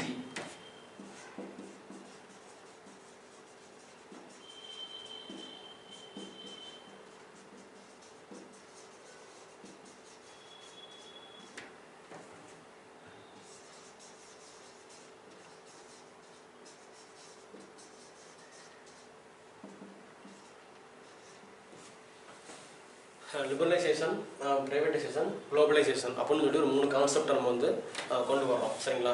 அப்போ என்ன சார் அப்படின்னு பார்க்கும்போது இது ஏன் கொண்டு வரோம் அப்படின்னு பார்க்கணும் பார்த்தோன்னா இதோட பிரெயின் சைல்டு யாருன்னு பார்த்தீங்கன்னா மன்மோகன் சிங், அவர் ஃபார்மர் பிரைம் மினிஸ்டர் டாக்டர் மன்மோகன் சிங் தான் அதோட முக்கியமான கீ, இதுக்கு கொண்டு வந்ததுக்கே அவர் தான் காரணம். ஸோ 1991 அப்போ வந்து இருந்த பிரைம் மினிஸ்டர் யாருன்னு பார்த்தீங்கன்னா PV நரசிம்மராவ் இருந்தாங்க. அவரோட அமைச்சரை விட மன்மோகன் சிங் வந்து ஃபினான்ஸ் மினிஸ்டராக இருந்தாங்க. அப்போ தான் வந்து இந்த கான்செப்ட் கொண்டு வராங்க. சரிங்களா? ஸோ இதை ஏன் சார் கொண்டு வரோம் அப்படின்னு பார்க்கும்போது நம்ம வந்து ஒரு நம்ம எக்கனாமியை வந்து சக்ஸஸ்ஃபுல்லாக ரன் பண்ணணும் அப்படின்றதுக்காக நம்ம வந்து ஒரு வேர்ல்டு பேங்க் அப்ரோச் பண்ணுறோம். அப்ரோச் பண்ணும்போது அவன் என்ன பண்ணுறாங்க, நீங்கள் வந்து க்ளோஸ்ட் எக்கனாமியாக இருக்கீங்க சரிங்களா, எந்த கண்ட்ரியோடய அவ்வளோவா ட்ரேட் வச்சுக்கிறது இல்லை, அப்போ வந்து பார்த்தீங்கன்னா நீங்கள் வந்து ஓப்பன் எக்கனாமியாக மாறுங்க. அதாவது மற்ற கண்ட்ரியை வந்து உங்களோட ட்ரேட் வச்சுக்கணும், எக்ஸ்போர்ட் இம்போர்ட் நிறையா நடக்கணும் சரிங்களா. அதுக்கப்புறம் வந்து மற்ற கண்ட்ரியோட கம்பெனிஸ் வந்து உங்கள் கண்ட்ரியில் வந்து இன்வெஸ்ட்மெண்ட் பண்ணணும், நீங்கள் வந்து மற்ற கண்ட்ரி போய் இன்வெஸ்ட்மெண்ட் பண்ணணும் சரிங்களா. ஸோ இந்த மாதிரி இதுதான் அந்த ஓப்பன் எக்கனாமி மாறினா தான் வந்து உங்களுக்கு வந்து நாங்கள் கடன் கொடுக்க முடியும் அப்படின்னு வந்து ஒரு செக் வைக்கிறாங்க. அப்போ நம்ம என்ன பண்ணுறோம்னா, சரி நாங்கள் வந்து எங்கள் கண்ட்ரியை வந்து அகைன் நாங்கள் ஓப்பன் எக்கனாமியாக நாங்கள் வந்து ட்ரைங் டு சேஞ்ச் அப்படின்னு சொல்லி அவங்க சொல்லும்போது அப்போ தான் வந்து அந்த கான்செப்ட் வருது. So லிபரலைஸ்ட், ப்ரைவேடைஸ்ட் and globalised. அதாவது இப்போ நான் என்னென்னு சொல்லியிருந்தேன், லிபரலைஸ்ட், ப்ரைவேடைஸ்ட், குளோபலைஸ்ட்னு பார்த்தீங்கன்னா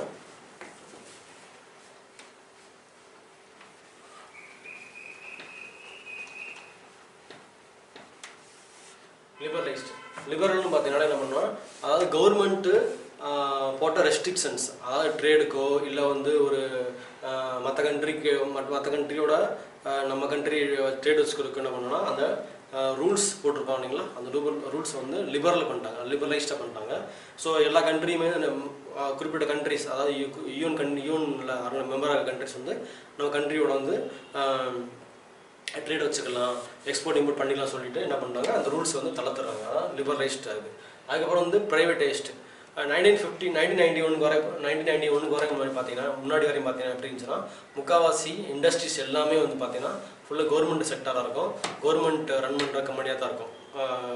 ஒரு ஹெவி இண்டஸ்ட்ரினாலும் சரி, ஒரு எல்லா இண்டஸ்ட்ரியுமே வச்சுக்கோங்களேன், எல்லா இண்டஸ்ட்ரியுமே கிட்டத்தட்ட 99% வந்து பார்த்தீங்கன்னா கவர்மெண்ட் ரன் பண்ண மாதிரி தான் இருக்கும். அப்போ என்ன பண்ணாங்கன்னா, கவர்மெண்ட் மட்டும் ரன் பண்ண முடியாது, நம்ம கவர்மெண்ட் மட்டும் மேனேஜ் பண்ண முடியாது, ஸோ அதை ப்ரைவேட்டுக்கும் வந்து நீங்கள் கொடுங்க சொல்லிட்டு என்ன பண்ணோன்னா, அதை ப்ரைவேட்டைஸ் ஆகுங்க அப்படின்னு சொல்லிட்டு பண்ணாங்க. ஸோ அதான் ப்ரைவேட்டைசேஷன் சொல்லி சொல்கிறது. அதுக்கப்புறம் வந்து பார்த்தீங்கன்னா குளோபலைஸ்ட்னா நான் சொன்ன மாதிரி, அதாவது ஒரு சின்ன மாற்றம்.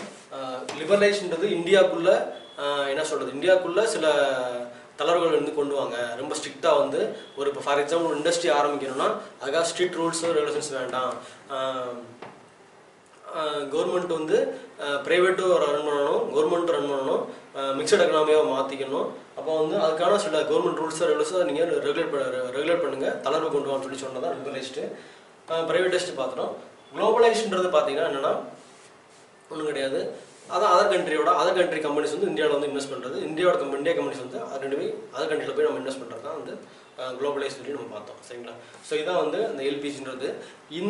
இந்த கான்செப்ட் கொண்டு வந்ததுக்கப்புறம் வந்து பார்த்தீங்கன்னா இந்தியன் எக்கனாமி கொஞ்சம் கொஞ்சமாக க்ரோ ஆக ஆரம்பிச்சிச்சு சரிங்களா. கொஞ்சம் கொஞ்சமாக வந்து நல்லா க்ரோ ஆக ஆரம்பிச்சு தான் வந்து பார்த்தீங்கன்னா இன்றைக்கி வந்து 5th லார்ஜஸ்ட் எக்கனாமியாக நம்ம இருக்கிறோம் சரிங்களா. ஸோ அதுதான் வந்து ஒரு முக்கியமான கீ பாயிண்ட்டு சரிங்களா. ஸோ இதில் நம்ம வேறு என்னென்ன பார்க்கணும் பார்த்தீங்கன்னா, இதில் என்ன பார்க்கணும்னு சொல்லி பார்த்தீங்கன்னா, ஃபேக்ட் வந்து இந்த கொஷின் கேட்பாங்க, எல்பிஜி எப்போ கொண்டு வந்தாங்க கேட்பாங்க, இது யார் கொண்டு வந்தாங்க கேட்பாங்க, அப்போ யார் பிரைம் மினிஸ்டர் இருந்தாங்கன்னு கேட்பாங்க சரிங்களா. ஸோ இப்போ சின்ன ஒரு நான் ஃபேக்ட் சொல்கிறேன். இந்த எல்பிஜி கொண்டு வந்ததுக்கு அப்புறம் வந்து பார்த்தீங்கன்னா இந்தியன் எக்கனாமி வந்து இன்றைக்கி வந்து கிட்டத்தட்ட 5th லார்ஜஸ்ட் எக்கனாமியாக இருக்குது. அதாவது இன் டேர்ம்ஸ் 5th லார்ஜஸ்ட் என்ன sir, in terms of GDP வந்து பார்த்தீங்கன்னா கிட்டத்தட்ட வந்து 145.3 lakh crore Indian economy. So இதான் வந்து India's GDP as per February 2020 data.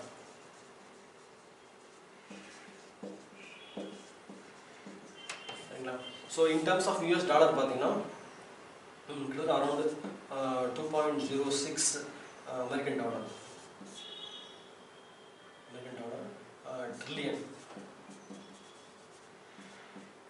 சொல்லுவாங்க. அமெரிக்கன் டாலரில் பார்த்தீங்கன்னா 2.06 ட்ரில்லியன் டாலர் அப்படின்னு சொல்லி சொல்லுவாங்க. ஸோ இதான் வந்து இந்தியன் எக்கனாமி ஒரு வேல்யூ சொல்லாமே 145 லட்சம் கோடி ரூபா வந்து இந்தியாவோட மொத்த மதிப்பு ஒரு ஃபைனான்சியல் இயர் அப்படின்னு சொல்லி நம்ம சொல்லலாம் சார். அதான் வந்து நம்ம இந்த 5th லார்ஜஸ்ட் எக்கனாமியாக இருக்கோம். ஸோ இன்னொன்று நான் சொல்லணும், அதாவது என்ன சார் அந்த ஃபைனான்சியல் இயர் அப்படின்னு சொல்லி பார்த்தீங்கன்னா, எப்பவுமே ஃபைனான்சியல் இயர்ன்றது பார்த்தீங்கன்னா இப்போ ஃபார் எக்ஸாம்பிள் வி ஆர் இன் 2021, நம்ம வந்து இப்போ 2020-2021 FY ஃபைனான்சியல் இயர் நம்ம இருக்கோம். அதாவது நிதியாண்டுன்னு சொல்லுவாங்க தமிழில். 2020-21 நிதியாண்டு நம்ம வந்து இருக்கோம். என்ன சார் 2020-21 அப்படின்னா ஒன்றும் இல்லை, ஒரு நிதியாண்டு வந்து பார்த்தீங்கன்னா ஏப்ரல் 1 டு மார்ச் 31 வந்து நம்ம வந்து ஒரு எக்கனாமிக்கல் இயர்னு நம்ம சொல்லுவோம். அதாவது ஃபைனான்ஸ் இயர்னு சொல்லுவோம். எக்கனாமிக்கலாக ஃபைனான்ஸ் இயர்னு சொல்லுவோம். ஸோ அப்படி பார்க்கும்போது 2020-21 நம்ம வந்து இருக்கோம். ஸோ அப்போ பார்க்கும்போது பிப்ரவரி மாதம் கால்குலேட் பண்ண டேட்டா அப்படி நம்ம வந்து இந்தியாவோட ஜிடிபி, இந்தியாவோட மொத்த மதிப்புன்னு வச்சுக்கோங்களேன், ₹100 இருக்குது. சரிங்களா? ஸோ இதில் இந்த ஃபைனான்சியல் இயர்னு பார்க்கும்போது ஒரு சின்ன ஒரு ஃபேக்ட் சொல்கிறேன். என்னென்னா இந்த ஃபைனான்சியல் இயரை வந்து நம்ம வந்து ஏன் நம்ம வந்து ஜனவரிலேருந்து டிசம்பர் வரை வச்சுக்கூடாது அப்படின்னு ஒரு ப்ரொப்போசல் வந்துச்சு. ஸோ அந்த ப்ரொப்போசல் வந்து நம்ம என்ன பண்ணுறோம், இப்போ அதுக்காக பார்லிமெண்ட்டில் வந்து நம்ம பில்லு பாஸ் பண்ணி அது நடைமுறையில் தான் இருக்குது. இன்னும் வந்து பில்லு பாஸ் ஆகி ஆக்டாக மாறல. ஜனவரியிலேருந்து டிசம்பர் வரைக்கும் நம்ம வந்து ஃபைனான்ஸ் இயர் வச்சுக்கலாம், ஏப்ரல் மார்ச்ன்றதை விட்டுட்டு நம்ம வந்து ஜனவரி டிசம்பர் வச்சுக்கலாம்னு சொல்லி ஒரு ப்ரொப்போசல் போயிருக்கு. சரிங்களா? இதுக்கடுத்து இன்னொரு சின்ன ஃபேக்ட் என்னென்னு பார்த்தீங்கன்னா, first state to introduce financial year as January to December அப்படின்னு பார்த்தீங்கன்னா இட்ஸ் மத்திய பிரதேஷ். சரிங்களா? மத்திய பிரதேசத்தை முதல்ல என்ன பண்ணாங்க, எங்களுக்கு வந்து இந்த ஏப்ரல் மார்ச்ன்றது எங்களுக்கு தேவையில்லை, நாங்கள் எங்களுக்கு தகுந்த மாதிரி எங்கள் இஷ்யூக்கு தகுந்த மாதிரி நாங்கள் வந்து ஜனவரிலேருந்து டிசம்பர் வரை வச்சுக்கிறோம் சொல்லிட்டு அவங்க என்ன பண்ணாங்க, அவங்க வந்து மாற்றிக்கிட்டாங்க. ஸோ அப்படி பார்க்கும்போது மத்திய பிரதேஷ் தான் வந்து ஃபஸ்ட்டு ஸ்டேட். சரிங்களா? ஸோ இந்த மாதிரி சின்ன சின்ன நோட் பண்ணி வச்சுங்க, நோட் பண்ணி வச்சுங்க, வெரி இம்பார்ட்டன்ட்டு. இதெல்லாம் அடிக்கடி டிஎன்பிஎஸ்சி கேட்டே இருப்போம். இன்னொன்று தெரிஞ்சுங்க, டிஎன்பிஎஸ்சி பொறுத்த வரைக்கும் இந்த நம்பர் கேம் சொல்லுவாங்க. டிஎன்பிஎஸ்சி வந்து பார்த்தீங்கன்னா TNPSC question paper, old question paper எடுத்து பார்த்தீங்கன்னா மெயினாக வந்து இந்த நம்பர், அதாவது தியரிட்டிக்கல் இருக்கிறத விட நிறையா வந்து நியூமரிக்கல் நம்பராக எங்கெல்லாம் இருக்கும் புக்கில் இருக்கோ அதெல்லாம் படித்து கேட்டு வச்சுருவோம். இது எத்தனாவது, 5வது, 6வது, இந்த வருஷம், எத்தனாவது டேட்டு, இப்படிலாம் நிறையா வந்து டிஎன்பிஎஸ்சி கேட்டே இருப்பாங்க. அதனால் வந்து இந்த ரொம்ப ரொம்ப எதாக சொல்லணும் அப்படின்னு பார்த்தீங்கன்னா, இந்த நம்பர் எங்கே கண்ணு தெரியுதோ அதெல்லாம் நீங்கள் வந்து படித்து வச்சுக்கோங்கன்ற மாதிரி நான் சொல்லுவேன், என்னை பொறுத்த வரைக்கும். ஸோ நம்ம அடுத்து பார்க்க போகிறது பார்த்தீங்கன்னா some basic concepts of Indian எக்கனாமின்னு சொல்லி பார்க்க போகிறோம். ஸோ பேசிக் கான்செப்ட்ஸ் பார்க்கும்போது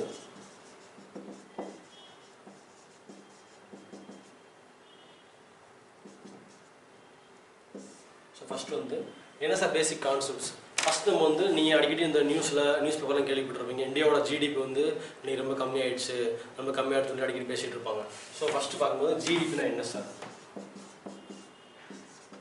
அடுத்து வந்து என்டிபி, ஜிஎன்பி, வந்து என்என்பி. என்ன சார் ஜிடிபின்னு என்ன, என்டிபின்னு என்ன, ஜிஎன்பின்னு என்ன, என்என்பின்னு என்ன அப்படின்னு சொல்லி நம்ம பார்க்கணும். இதை வந்து என்ன சொல்கிறது, இட்ஸ் பேசிக் டைமென்ஷன். ஒரு இந்தியாவோட மதிப்பு என்ன, இந்தியாவோட ஒரு வருஷம் ஒரு ஃபைனான்சியல் இயரில் இந்தியாவோட டிரான்சாக்ஷன் சொல்லலாமே, ரொம்ப சிம்பிளாக சொல்லலாம். இப்போ நம்ம வந்து ஒரு வேலை பார்க்குறோம், நமக்கு எவ்வளோ ஒரு மாதத்துக்கு எவ்வளோ வருமானம், எவ்வளோ செலவு பண்ணுறோம், எவ்வளோ வருமானம் வருது, எவ்வளோ மிச்சம் இருக்குது அப்படின்னு பார்க்குறோம்ல, அது மாதிரி வச்சுக்கோங்களேன். ரொம்ப சிம்பிளாக சொல்லலாம், அது மாதிரி தான். இப்போ ஒரு வருஷத்துக்கு இந்தியாவுக்கு எவ்வளோ செலவு இருக்குது, எவ்வளோ வருமானம் இருக்குது அப்படின்றத பார்க்குறத விட எவ்வளோ ஒரு வருஷத்தில் இந்தியா வந்து எவ்வளோ வந்து ப்ராஃபிட் எயின் பண்ணுறாங்க, எவ்வளோ வந்து இந்தியாவில் உள்ள மக்களால் எவ்வளோ ப்ராஃபிட் எயின் பண்ணுறாங்க, இந்தியாவோட அந்த ப்ராஃபிட் எயின் பண்ணுறாலும் அந்த மதிப்பு என்ன அப்படின்றத வந்து ஜிடிபின்னு நம்ம வந்து பார்க்குறோம். இது நான் ரொம்ப டீட்டெயிலாக நான் உங்களுக்கு வந்து பிக்சரைஸ்டு போட்டு நான் சொல்லி கொடுத்துட்றேன். சரிங்களா? வேறு ஒன்றும் கிடையாது. இதான் வந்து பேசிக் கான்செப்ட்னு சொல்லுவாங்க. GDP, NDB, GNB, NNP. இதில் இன்னும் இப்போ புதுசாக வந்துருக்க ஒரு கான்செப்ட் இருக்குது, அதான் வந்து ஜிவிஏ, கிராஸ் வேல்யூ ஆர்டர்னு சொல்லுவாங்க. இதுக்கு வந்து எக்ஸ்பான்ஷன்னா gross domestic product, net domestic product, cross national product, net national product. அடுத்து வந்து கிராஸ் வேல்யூ ஆர்டர்.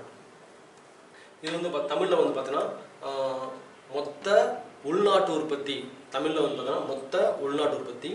இது வந்து நிகர உள்நாட்டு உற்பத்தி, மொத்த நாட்டு உற்பத்தி, நிகர நாட்டு உற்பத்தி அப்படின்னு சொல்லி சொல்லுவாங்க. சரிங்களா? இதுக்கு வந்து ஜிவிஏக்கு வந்து ஒரு மதிப்பு கூடுதல் சொல்லலாம். அதாவது மொத்த மதிப்பு கூடுதல் சொல்லலாம் ஜிவிஏக்கு வந்து. சரிங்களா? ஸோ இதான் வந்து தமிழில். இன்னும் திரும்ப சொல்கிறேன், கிராஸ் டொமஸ்டிக் ப்ராடக்ட்டு, அதாவது மொத்த நாட்டு உற்பத்தி, மொத்த உள்நாட்டு உற்பத்தி, நிகர உள்நாட்டு உற்பத்தி. இது அடுத்து மொத்த நாட்டு உற்பத்தி, நிகர நாட்டு உற்பத்தின்னு சொல்லுவாங்க. சரிங்களா, இதான் வந்து இது நம்ம ஃபுல்லாக வந்து இந்த பார்த்து முடிச்சிடலாம். பார்த்து முடிச்சதுக்கப்புறம் வந்து ஓரளவுக்கு வந்து உங்களுக்கு கிளாரிட்டி கிடைக்கும். சரிங்களா, அதுக்கப்புறம் வந்து நம்ம பார்த்தீங்கன்னா நிறையா வந்து ஃபேக்ட்ஸ்லாம் நம்ம வந்து நிறையா பார்க்கணும். அதாவது என்ன சொல்கிறது, எக்ஸாம் பாயிண்ட் ஆஃப் வியூ, அதாவது தியரியாக வேண்டாமே, எக்ஸாம் பாயிண்ட் ஆஃப் வியூவில் நம்ம வந்து இந்த மாதிரி ஈஸியாக நம்ம டார்கெட் பண்ணலான்றதான் நம்ம வந்து ஃபுல்லாக பார்த்துடலாம். சரிங்களா, இது பார்த்து முடிச்சதுக்கப்புறம் நம்ம வந்து நிறையா பார்க்கணும். ஃபிஸ்கல் பாலிசி பார்க்கணும். அடுத்து வந்து monetary policy.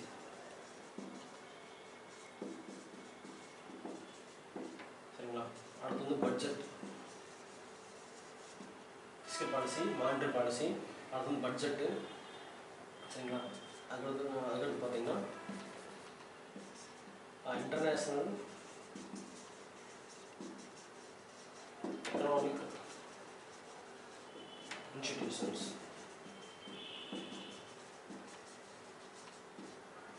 International economic institutions. அதுக்கப்புறம் பார்த்தீங்கன்னா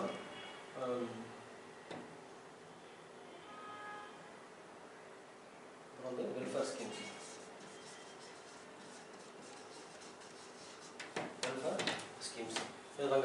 இதுதான் வந்து மொத்தத்துக்கு நம்ம எக்கானமியில் பார்க்க போகிற முக்கியமான சப் டாபிக்ஸ். சரிங்களா, fiscal policy, monetary policy, budget, அப்புறம் இன்டர்நேஷனல் எக்கனாமிக் இன்ஸ்டிடியூஷன்ஸ், அப்புறம் வெல்ஃபேர் ஸ்கீம்ஸ். இதை ஃபுல்லாக பார்த்துட்டாலே உனக்கு வந்து எக்கானமி ஃபுல்லாக கவர் ஆகிடும். சரிங்களா, ஸோ இப்போ நம்ம வந்து பேசிக் கான்செப்டில் ஃபஸ்ட்டு கான்செப்ட் பார்ப்போம். Gross domestic ப்ராடக்ட்னுவாங்க. தமிழில் வந்து பார்த்தீங்கன்னா மொத்த உள்நாட்டு உற்பத்தி. சரிங்களா, ஸோ என்னன்னு பார்க்கலாம்.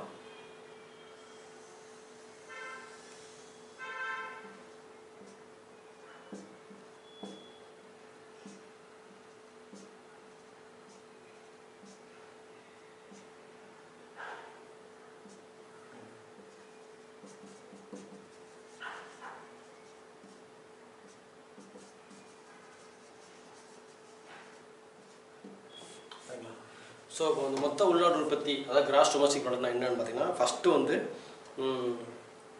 நீங்கள் 2 பாயிண்ட் நோட் பண்ணிக்கணும். அதாவது ஒரு ஃபைனான்சியல் இயரில், அதாவது நான் சொன்ன மாதிரி இப்போ நம்ம இருக்கிற ஃபைனான்சியல் இயர் வந்து 2019, 20, 21. சரிங்களா, 2020, 21. ஸோ இந்த ஒரு ஃபைனான்சியல் இயரில் நம்ம நாட்டுக்குள்ளே உற்பத்தியாகிற அந்த ப்ராடக்டோட மொத்த மதிப்பு, அதுக்கப்புறம் வந்து நம்ம மேனுஃபேக்சர் பண்ணுற அந்த ப்ராடக்டோட மொத்த மதிப்புன்னு வச்சுக்கலாமே. சரிங்களா, ஸோ அதான் என்னன்னு பார்த்தீங்கன்னா அதான் வந்து கிராஸ் டொமஸ்டிக் ப்ராடக்ட் சொல்லுவாங்க. இதை ரொம்ப இன்னும் தெளிவாக நம்ம புரிஞ்சுக்கணும் அப்படின்னு பார்த்தீங்கன்னா, நான் வந்து இந்த டயக்ராம் போட்டிருக்கேன். இதில் வந்து பார்த்தீங்கன்னா இந்த டாட் வச்சுருக்கேன்ல, இது வந்து இண்டியன்ஸ்னு வச்சுக்கோங்க. இது வந்து இந்தியாவுக்குள்ளே இண்டியன்ஸ் இருப்பாங்க. அதே மாதிரி இந்த ஒரு ஐஃபோன் போட்டிருக்கிறது வந்து ஃபாரினர்ஸ்னு வச்சுக்கோங்க, மற்ற நாட்டுக்காரங்கன்னு வச்சுக்கோங்க.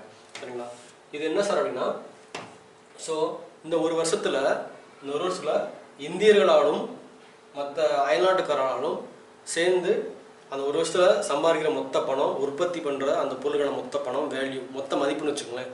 அதை தான் என்ன சொல்லுவாங்கன்னா கிராஸ் டொமஸ்டிக் ப்ராடக்ட், அதாவது மொத்த உள்நாட்டு உற்பத்தி. இதில் என்ன சார் ஃபாரினர் என்ன சார் சொல்கிறது பார்த்தீங்கன்னா, அதாவது நம்ம நாட்டில் மற்ற நாட்டுக்காரங்க, அயல்நாட்டுக்காரங்க வந்து கம்பெனி வச்சு நம்ம நாட்டுக்காரங்க வேலை கொடுப்பாங்க.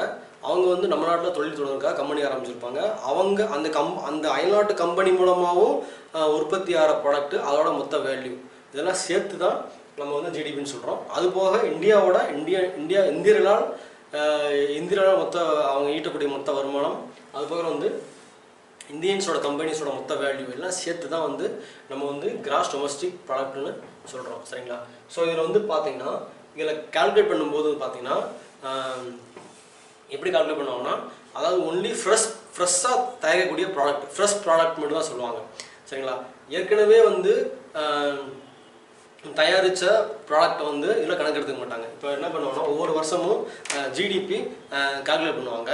கால்குலேட் பண்ணுறதுக்கு ஒரு பெரிய ஃபார்முலா இருக்குது. சரிங்களா, அதை கால்குலேட் பண்ணுறதுக்கு முக்கியமான ஒரு பேராமீட்டர் பார்த்தீங்கன்னா பேஸ் இயர்னு சொல்லுவாங்க. சரிங்களா, பேஸ் இயர் வந்து இதுவரைக்கும் நம்ம வந்து 3 பேஸ் இயர் நம்ம ஃபாலோ பண்ணியிருக்கோம்.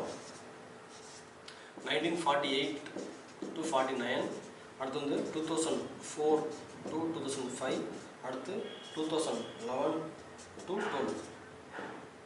இதுவரைக்கும் நம்ம வந்து 3 பேஸ் இயர் வந்து நம்ம வந்து ஃபாலோ பண்ணியிருக்கோம். 3 பேஸ் இயர்னு ஒன்றும் கிடையாதுங்க. அதாவது ஒரு அடிப்படை ஆண்டு. ஃபார் எக்ஸாம்பிள் பார்த்தீங்கன்னா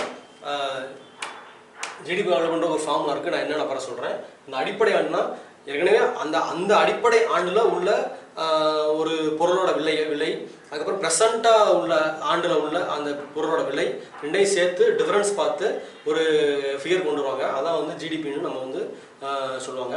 இது ஏன் இந்த அடிப்படை ஆண்டு நம்ம பார்க்குறோம் அப்படின்னா ஒரு கம்பேரிசனுக்காக. இந்த ஆண்டில் அந்த பொருளோட விலை எவ்வளோ இருந்தது, இப்போ வந்து எவ்வளோ இருக்குது, அதனால வந்து எவ்வளோ ஏற்றங்கள் வந்திருக்கு அப்படின்னு கம்பேர் பண்ணுறதுக்காக தான் வந்து பார்த்தீங்கன்னா இந்த அடிப்படை ஆண்டு ஒன்று ஃபாலோ பண்ணுறாங்க. இது கொஞ்சம் டீட்டெயிலாக நம்ம பின்னாடி பார்க்கலாம். ஸோ அதனால் வந்து நீங்கள் ஒரி பண்ணி வேணாம், என்னென்னு சொல்லி நான் அதிலே சொல்லிடுறேன். இப்போதைக்கு இந்த ஜிடிபி பார்க்கும்போது இந்த பேஸ் இயர் வந்து நீங்கள் நோட் பண்ணி வச்சுக்கோங்க. சரிங்களா?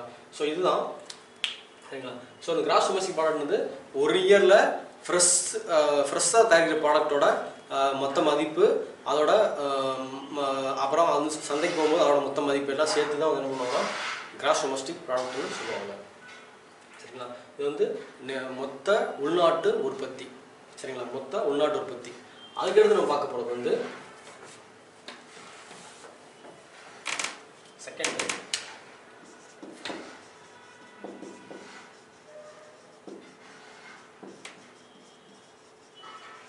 Net domestic product. Net domestic ப்ராடக்ட்னா மொத்த நாட்டு உற்பத்தின்னு சொல்லுவாங்க. மொத்த நாட்டு உற்பத்தி அப்படின்னு என்ன சார் பார்த்தீங்கன்னா இது அப்படியே தான்.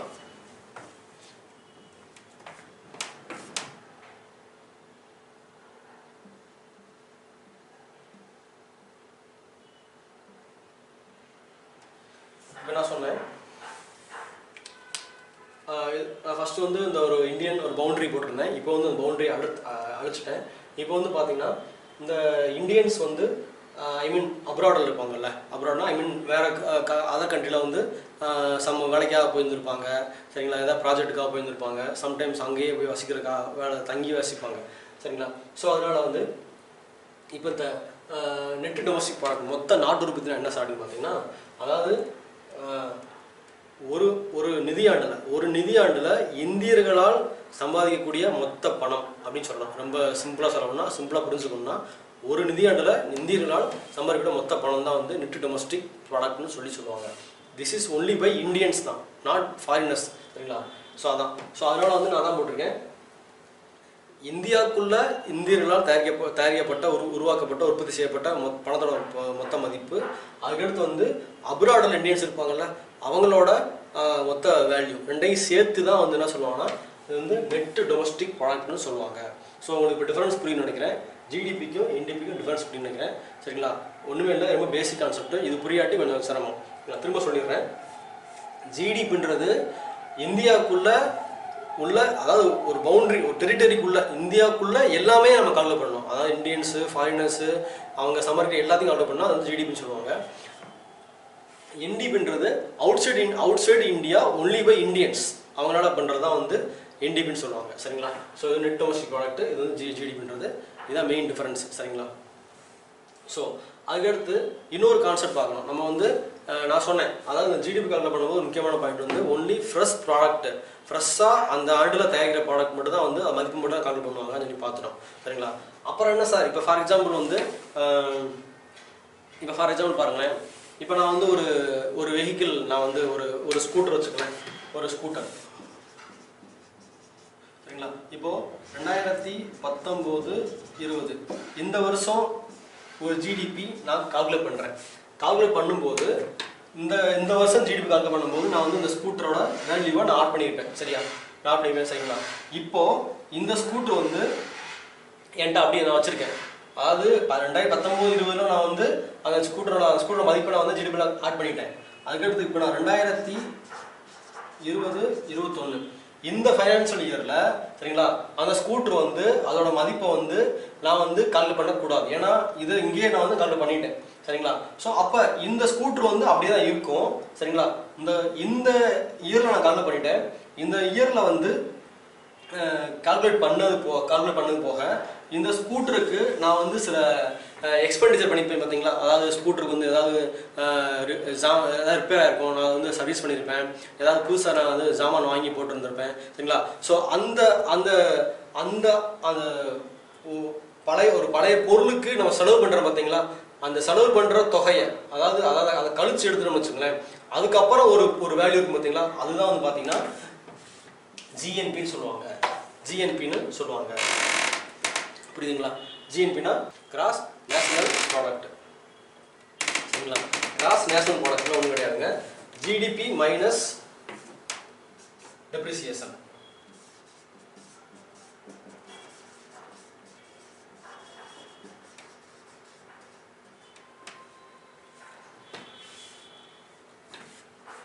சரிங்களாங்க?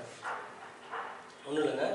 ஜிஎன்பிக்கு என்ன அர்த்தம் அப்படின்னா ஜிடிபி மைனஸ் டெப்ரிசியேஷன். அதாவது நான் சொன்னோம்னா, அதாவது ஏற்கனவே வந்து ஒரு பொருள் நம்ம போன ஃபைனான்சியல் இயரில் நம்ம அதுக்கு வந்து அந்த ஜிடிபியில் கால்குலேட் பண்ணியிருப்போம். அதுக்கு அடுத்து அந்த பொருள் நம்ம கையில் வச்சுட்டு இருப்போம். அந்த கையில் வச்சுட்டு இருக்க பொருளுக்கு ஆகக்கூடிய அந்த செலவு, அதாவது தேய்மானமால் ஆகக்கூடிய செலவு வந்து நம்ம கழிச்சு எடுத்துட்டோம் அப்படின்னா அதான் வந்து கிராஸ் நேஷனல் ப்ராடக்ட்னு சொல்கிறது. ஸோ இதுக்கு வந்து ஃபார்முலா பார்த்தீங்கன்னா GNB is equal to GDP minus depreciation. தமிழில் வந்து தேய்மானம் சொல்லுவாங்க.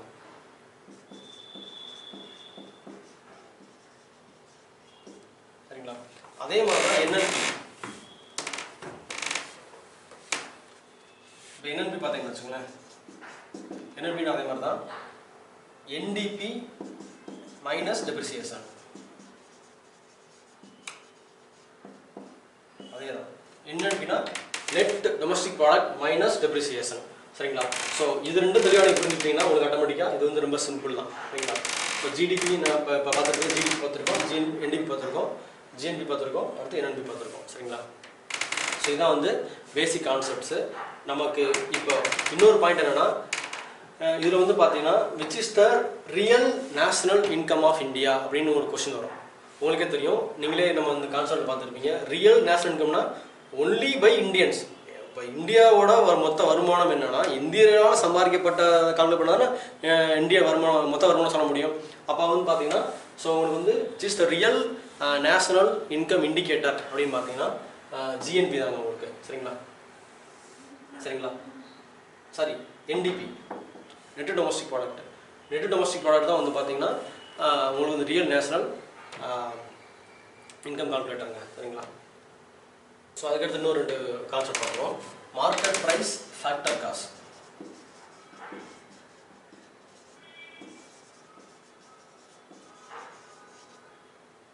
Market price, factor cost. So what is market price, factor காஸ்ட்னு பார்க்கணும். மார்க்கெட் ப்ரைஸ்னால் ஒன்றும் இல்லை, அதாவது ஒரு பொருளை உற்பத்தி பண்ணுறாங்க. அது உற்பத்தி பண்ணுற பொருளை வந்து பார்த்தீங்கன்னா உற்பத்தி பண்ணி அந்த ஃபேக்ட்ரியிலே வச்சுருந்தாங்க அப்படின்னா அந்த அந்த பொருளுக்கு வந்து ஒரு விலை நிர்ணயிப்பாங்க இல்லைங்களா, அதுதான் வந்து மார்க்கெட் ப்ரைஸ், ஃபேக்ட்ரி காஸ்ட். அதான் வந்து ஃபேக்ட்ரி காஸ்ட். அதே பொருளை வந்து நம்ம லாஜிஸ்டிக்ஸ் யூஸ் பண்ணி மார்க்கெட்டுக்கு கொண்டு போனீங்கன்னா ஒரு லாஜிஸ்டிக்ஸ் காஸ்ட் ஆட் ஆகி அது வந்து ஒரு அந்த காஸ்ட்டுக்கு வந்து கொஞ்சம் கூடுதலாக வந்து ஒரு வேல்யூவேஷன் பண்ணி பண்ணாங்கன்னா அது வந்து மார்க்கெட் ப்ரைஸ் சொல்லுவாங்க. ஒன்றும் இல்லைங்க, இப்போ நான் ஒரு டேபிள் மேனுஃபேக்சர் பண்ணுறாங்க. டேபிள் மேனுஃபேக்சர் பண்ணி அந்த டேபிளை வந்து அந்த ஃபேக்ட்ரியிலே வச்சுருந்தாங்கன்னா அது ஒரு காஸ்ட் இருக்கும். சரிங்களா? அதே டேபிளை வந்து ஃபேக்ட்ரியிலேருந்து எடுத்துகிட்டு போய் மார்க்கெட்டில் வச்சாங்கன்னா அதுக்கு காஸ்ட்டும் மாறும். அது பார்த்துருக்கீங்களா? மாறும். அதுதான் வந்து மார்க்கெட் ப்ரைஸ் சொல்லுவாங்க. சரிங்களா? ஸோ இப்போ உங்களுக்கு புரியும். அதாவது அந்த ப்ரொடக்ஷன் பண்ணுற இடத்துல வந்து உங்களுக்கு வந்து ஒரு காஸ்ட் வந்து ஃபேக்ட்ரி காஸ்ட். அதுவே வந்து மார்க்கெட் கொண்டு போகும்போது காஸ்ட் மாறும். அதாவது டேக்ஸஸ்லாம் வரும். இப்போ சொல்லப்போனால் டேக்ஸஸ்லாம் ஆட் ஆகி வரும். அதான் வந்து உங்களுக்கு வந்து பார்த்தீங்கன்னா மார்க்கெட் ப்ரைஸ்னு சொல்லி சொல்கிறாங்க. சரிங்களா? இப்போ வந்து நிறையா வந்து இப்போ உங்களுக்கே தெரியும், இப்போ ஃபுல்லாக ஜிஎஸ்டி வந்துருச்சு. 2017 ஜூலை 1 2017 ஜிஎஸ்டி வந்து உங்களுக்கு இம்ப்ளிமெண்ட் ஆகிடுச்சு. அதனால் கிட்டத்தட்ட பார்த்தீங்கன்னா வந்து கிட்டத்தட்ட 15 வகையான இன்டைரக்ட் டேக்ஸஸ் வந்து நிறையா வந்து இப்போ எரேஸ் பண்ணிட்டாங்க. சரிங்களா? அபாலிஷ் பண்ணிட்டாங்க. சரிங்களா? பார்த்தீங்கன்னா அதாவது பார்த்தீங்கன்னா முன்னாடி மார்க்கெட் போகும்போது ஆக்ட்ராய் டியூட்டி, அப்புறம் வந்து octroi duty, value addition tax, சரிங்களா? அதுக்கப்புறம் வந்து பார்த்தீங்கன்னா சர்வீஸ் டேக்ஸு, அப்படி இப்படின்னு ஏகப்பட்ட டேக்ஸஸ் வரும். ஆனால் இப்போ எல்லா டேக்ஸஸையும் அதாவது எல்லா இன்டைரக்ட் டேக்ஸஸையும் வந்து இப்போ அபாலிஷ் பண்ணிவிட்டு என்ன பண்ணிட்டாங்கன்னா உங்களுக்கு ஒரே டேக்ஸ் தான் வந்து ஜிஎஸ்டின்னு வச்சுருக்காங்க. ஸோ ஜிஎஸ்டி இம்ப்ளிமெண்ட் ஆன டேட் வந்து ஜூலை 1 2017 உங்களுக்கு வந்து ஜிஎஸ்டி இம்ப்ளிமெண்ட் ஆச்சுங்க. சரிங்களா. ஸோ அதனால் வந்து பார்த்தீங்கன்னா அது ஜிஎஸ்டி நம்ம தனியாக நான் டாக்ஸஸ் அந்த டாக்ஸஸ் அண்ட் லாஸ் பார்க்கும்போது நான் தனியாக வந்து எடுத்து கொடுத்துருவேன். அது எப்படின்னு ஜிஎஸ்டி எப்படி ஃபங்க்ஷன் ஆகுது, எப்படி இந்த ஜிஎஸ்டி வந்து உங்களுக்கு வந்து இது பண்ணுறாங்கன்னு சொல்லி நம்ம பார்த்துடலாம். ஸோ அதுக்கு முன்னாடி வந்து பார்த்தீங்கன்னா இந்த மார்க்கெட் ப்ரைஸ் ஃபேக்டர் காஸ்ட் வந்து நீங்கள் பார்த்துட்டிங்கன்னா போதும். சரிங்களா. ஸோ அடுத்து நம்ம பார்க்க போகிறது பார்த்தீங்கன்னா what is per capita income பார்த்துக்கலாம். So what is per capita income.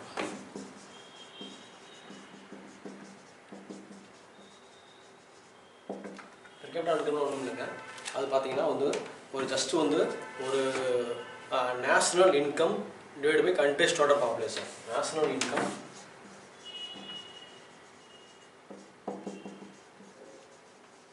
divided by countries total population. Countries total population. இதான் வந்து per capita income ஒரு ஃபார்முலா. ஸோ அந்த ஃபார்முலா அடிக்கடி கேட்பாங்க. ஸோ என்ன சார் அப்படின்னா ஜிடிபி அட் மார்க்கெட் ப்ரைஸ், அதாவது ஜிடிபி வந்து ஜிடிபி ஜெனரலாக ஜிடிபி கால்குலேட் பண்ணுவாங்க. அதுக்கப்புறம் அந்த GDP at market price, GDP at factor cost ஒன்று கால்குலேட் பண்ணுவாங்க. ஸோ அதான் நான் சொன்னேன், ஜிடிபி அட் மார்க்கெட் ப்ரைஸ் என்னன்னா GDP at factor cost plus வந்து இன்டைரக்ட் டாக்ஸஸ் மைனஸ் வந்து சப்சிடிஸ். சரிங்களா. ஸோ என்ன சார் இன்டைரக்ட் டாக்ஸஸ் என்ன சார், சப்சிடிஸ் என்ன சார் அப்படின்னு பார்த்தலாம். இப்போ வந்து ஒரு நான் சொன்னேன் ஒரு ப்ராடக்ட்டுக்கு வந்து 2 ப்ரைஸ் கால்குலேட் பண்ணுவாங்க. இப்போ இந்த டேபிளோ சேரோ வந்து மார்க்கெட்டில் உற்பத்தி ஃபேக்ட்ரியில் உற்பத்தி பண்ணும்போது ஒரு காஸ்ட் இருக்கும், அதே மார்க்கெட் கொண்டு போகும்போது என்னன்னா ஒரு காஸ்ட் மாறும். அதை தான் பார்க்க போகிறோம். இப்போ பார்த்தீங்கன்னா ஜிடிபி அட் மார்க்கெட் ப்ரைஸ். சரிங்களா. ஜிடிபி மார்க்கெட் ப்ரைஸ் ஃபஸ்ட்டு வந்து இதை வச்சுட்டு ஜிடிபி அட் ஃபேக்டர் காஸ்ட்டில் பார்த்துக்கலாம். இப்போ வந்து ஜிடிபி அட் மார்க்கெட் ப்ரைஸ்னால் ஒரு பொருள் இருக்குது, அந்த பொருளுக்கு வந்து ஒரு ஃபேக்டர் காஸ்ட் இருக்கும். அதாவது மார்க்கெட் கொண்டு போகும்போது உற்பத்தி பண்ண அந்த பொருளோட உற்பத்தி பண்ண வேலை, அதுக்கப்புறம் வந்து மார்க்கெட்டுக்கு கொண்டு வந்ததுனால அதுக்கு வந்து இன்டைரக்ட் டாக்ஸஸ் வரும், அது போக சப்சிடிஸ் வந்து குறைஞ்சிரும். சரிங்களா. சப்சிடிஸ் வந்து இருக்காது. ஏன்னா சப்சிடிஸ் வந்து ஏன் இதை சொல்கிறேன்னா பார்த்தீங்கன்னா சப்சிடிஸ் என்ன ஃபஸ்ட் பார்த்துக்கலாம்.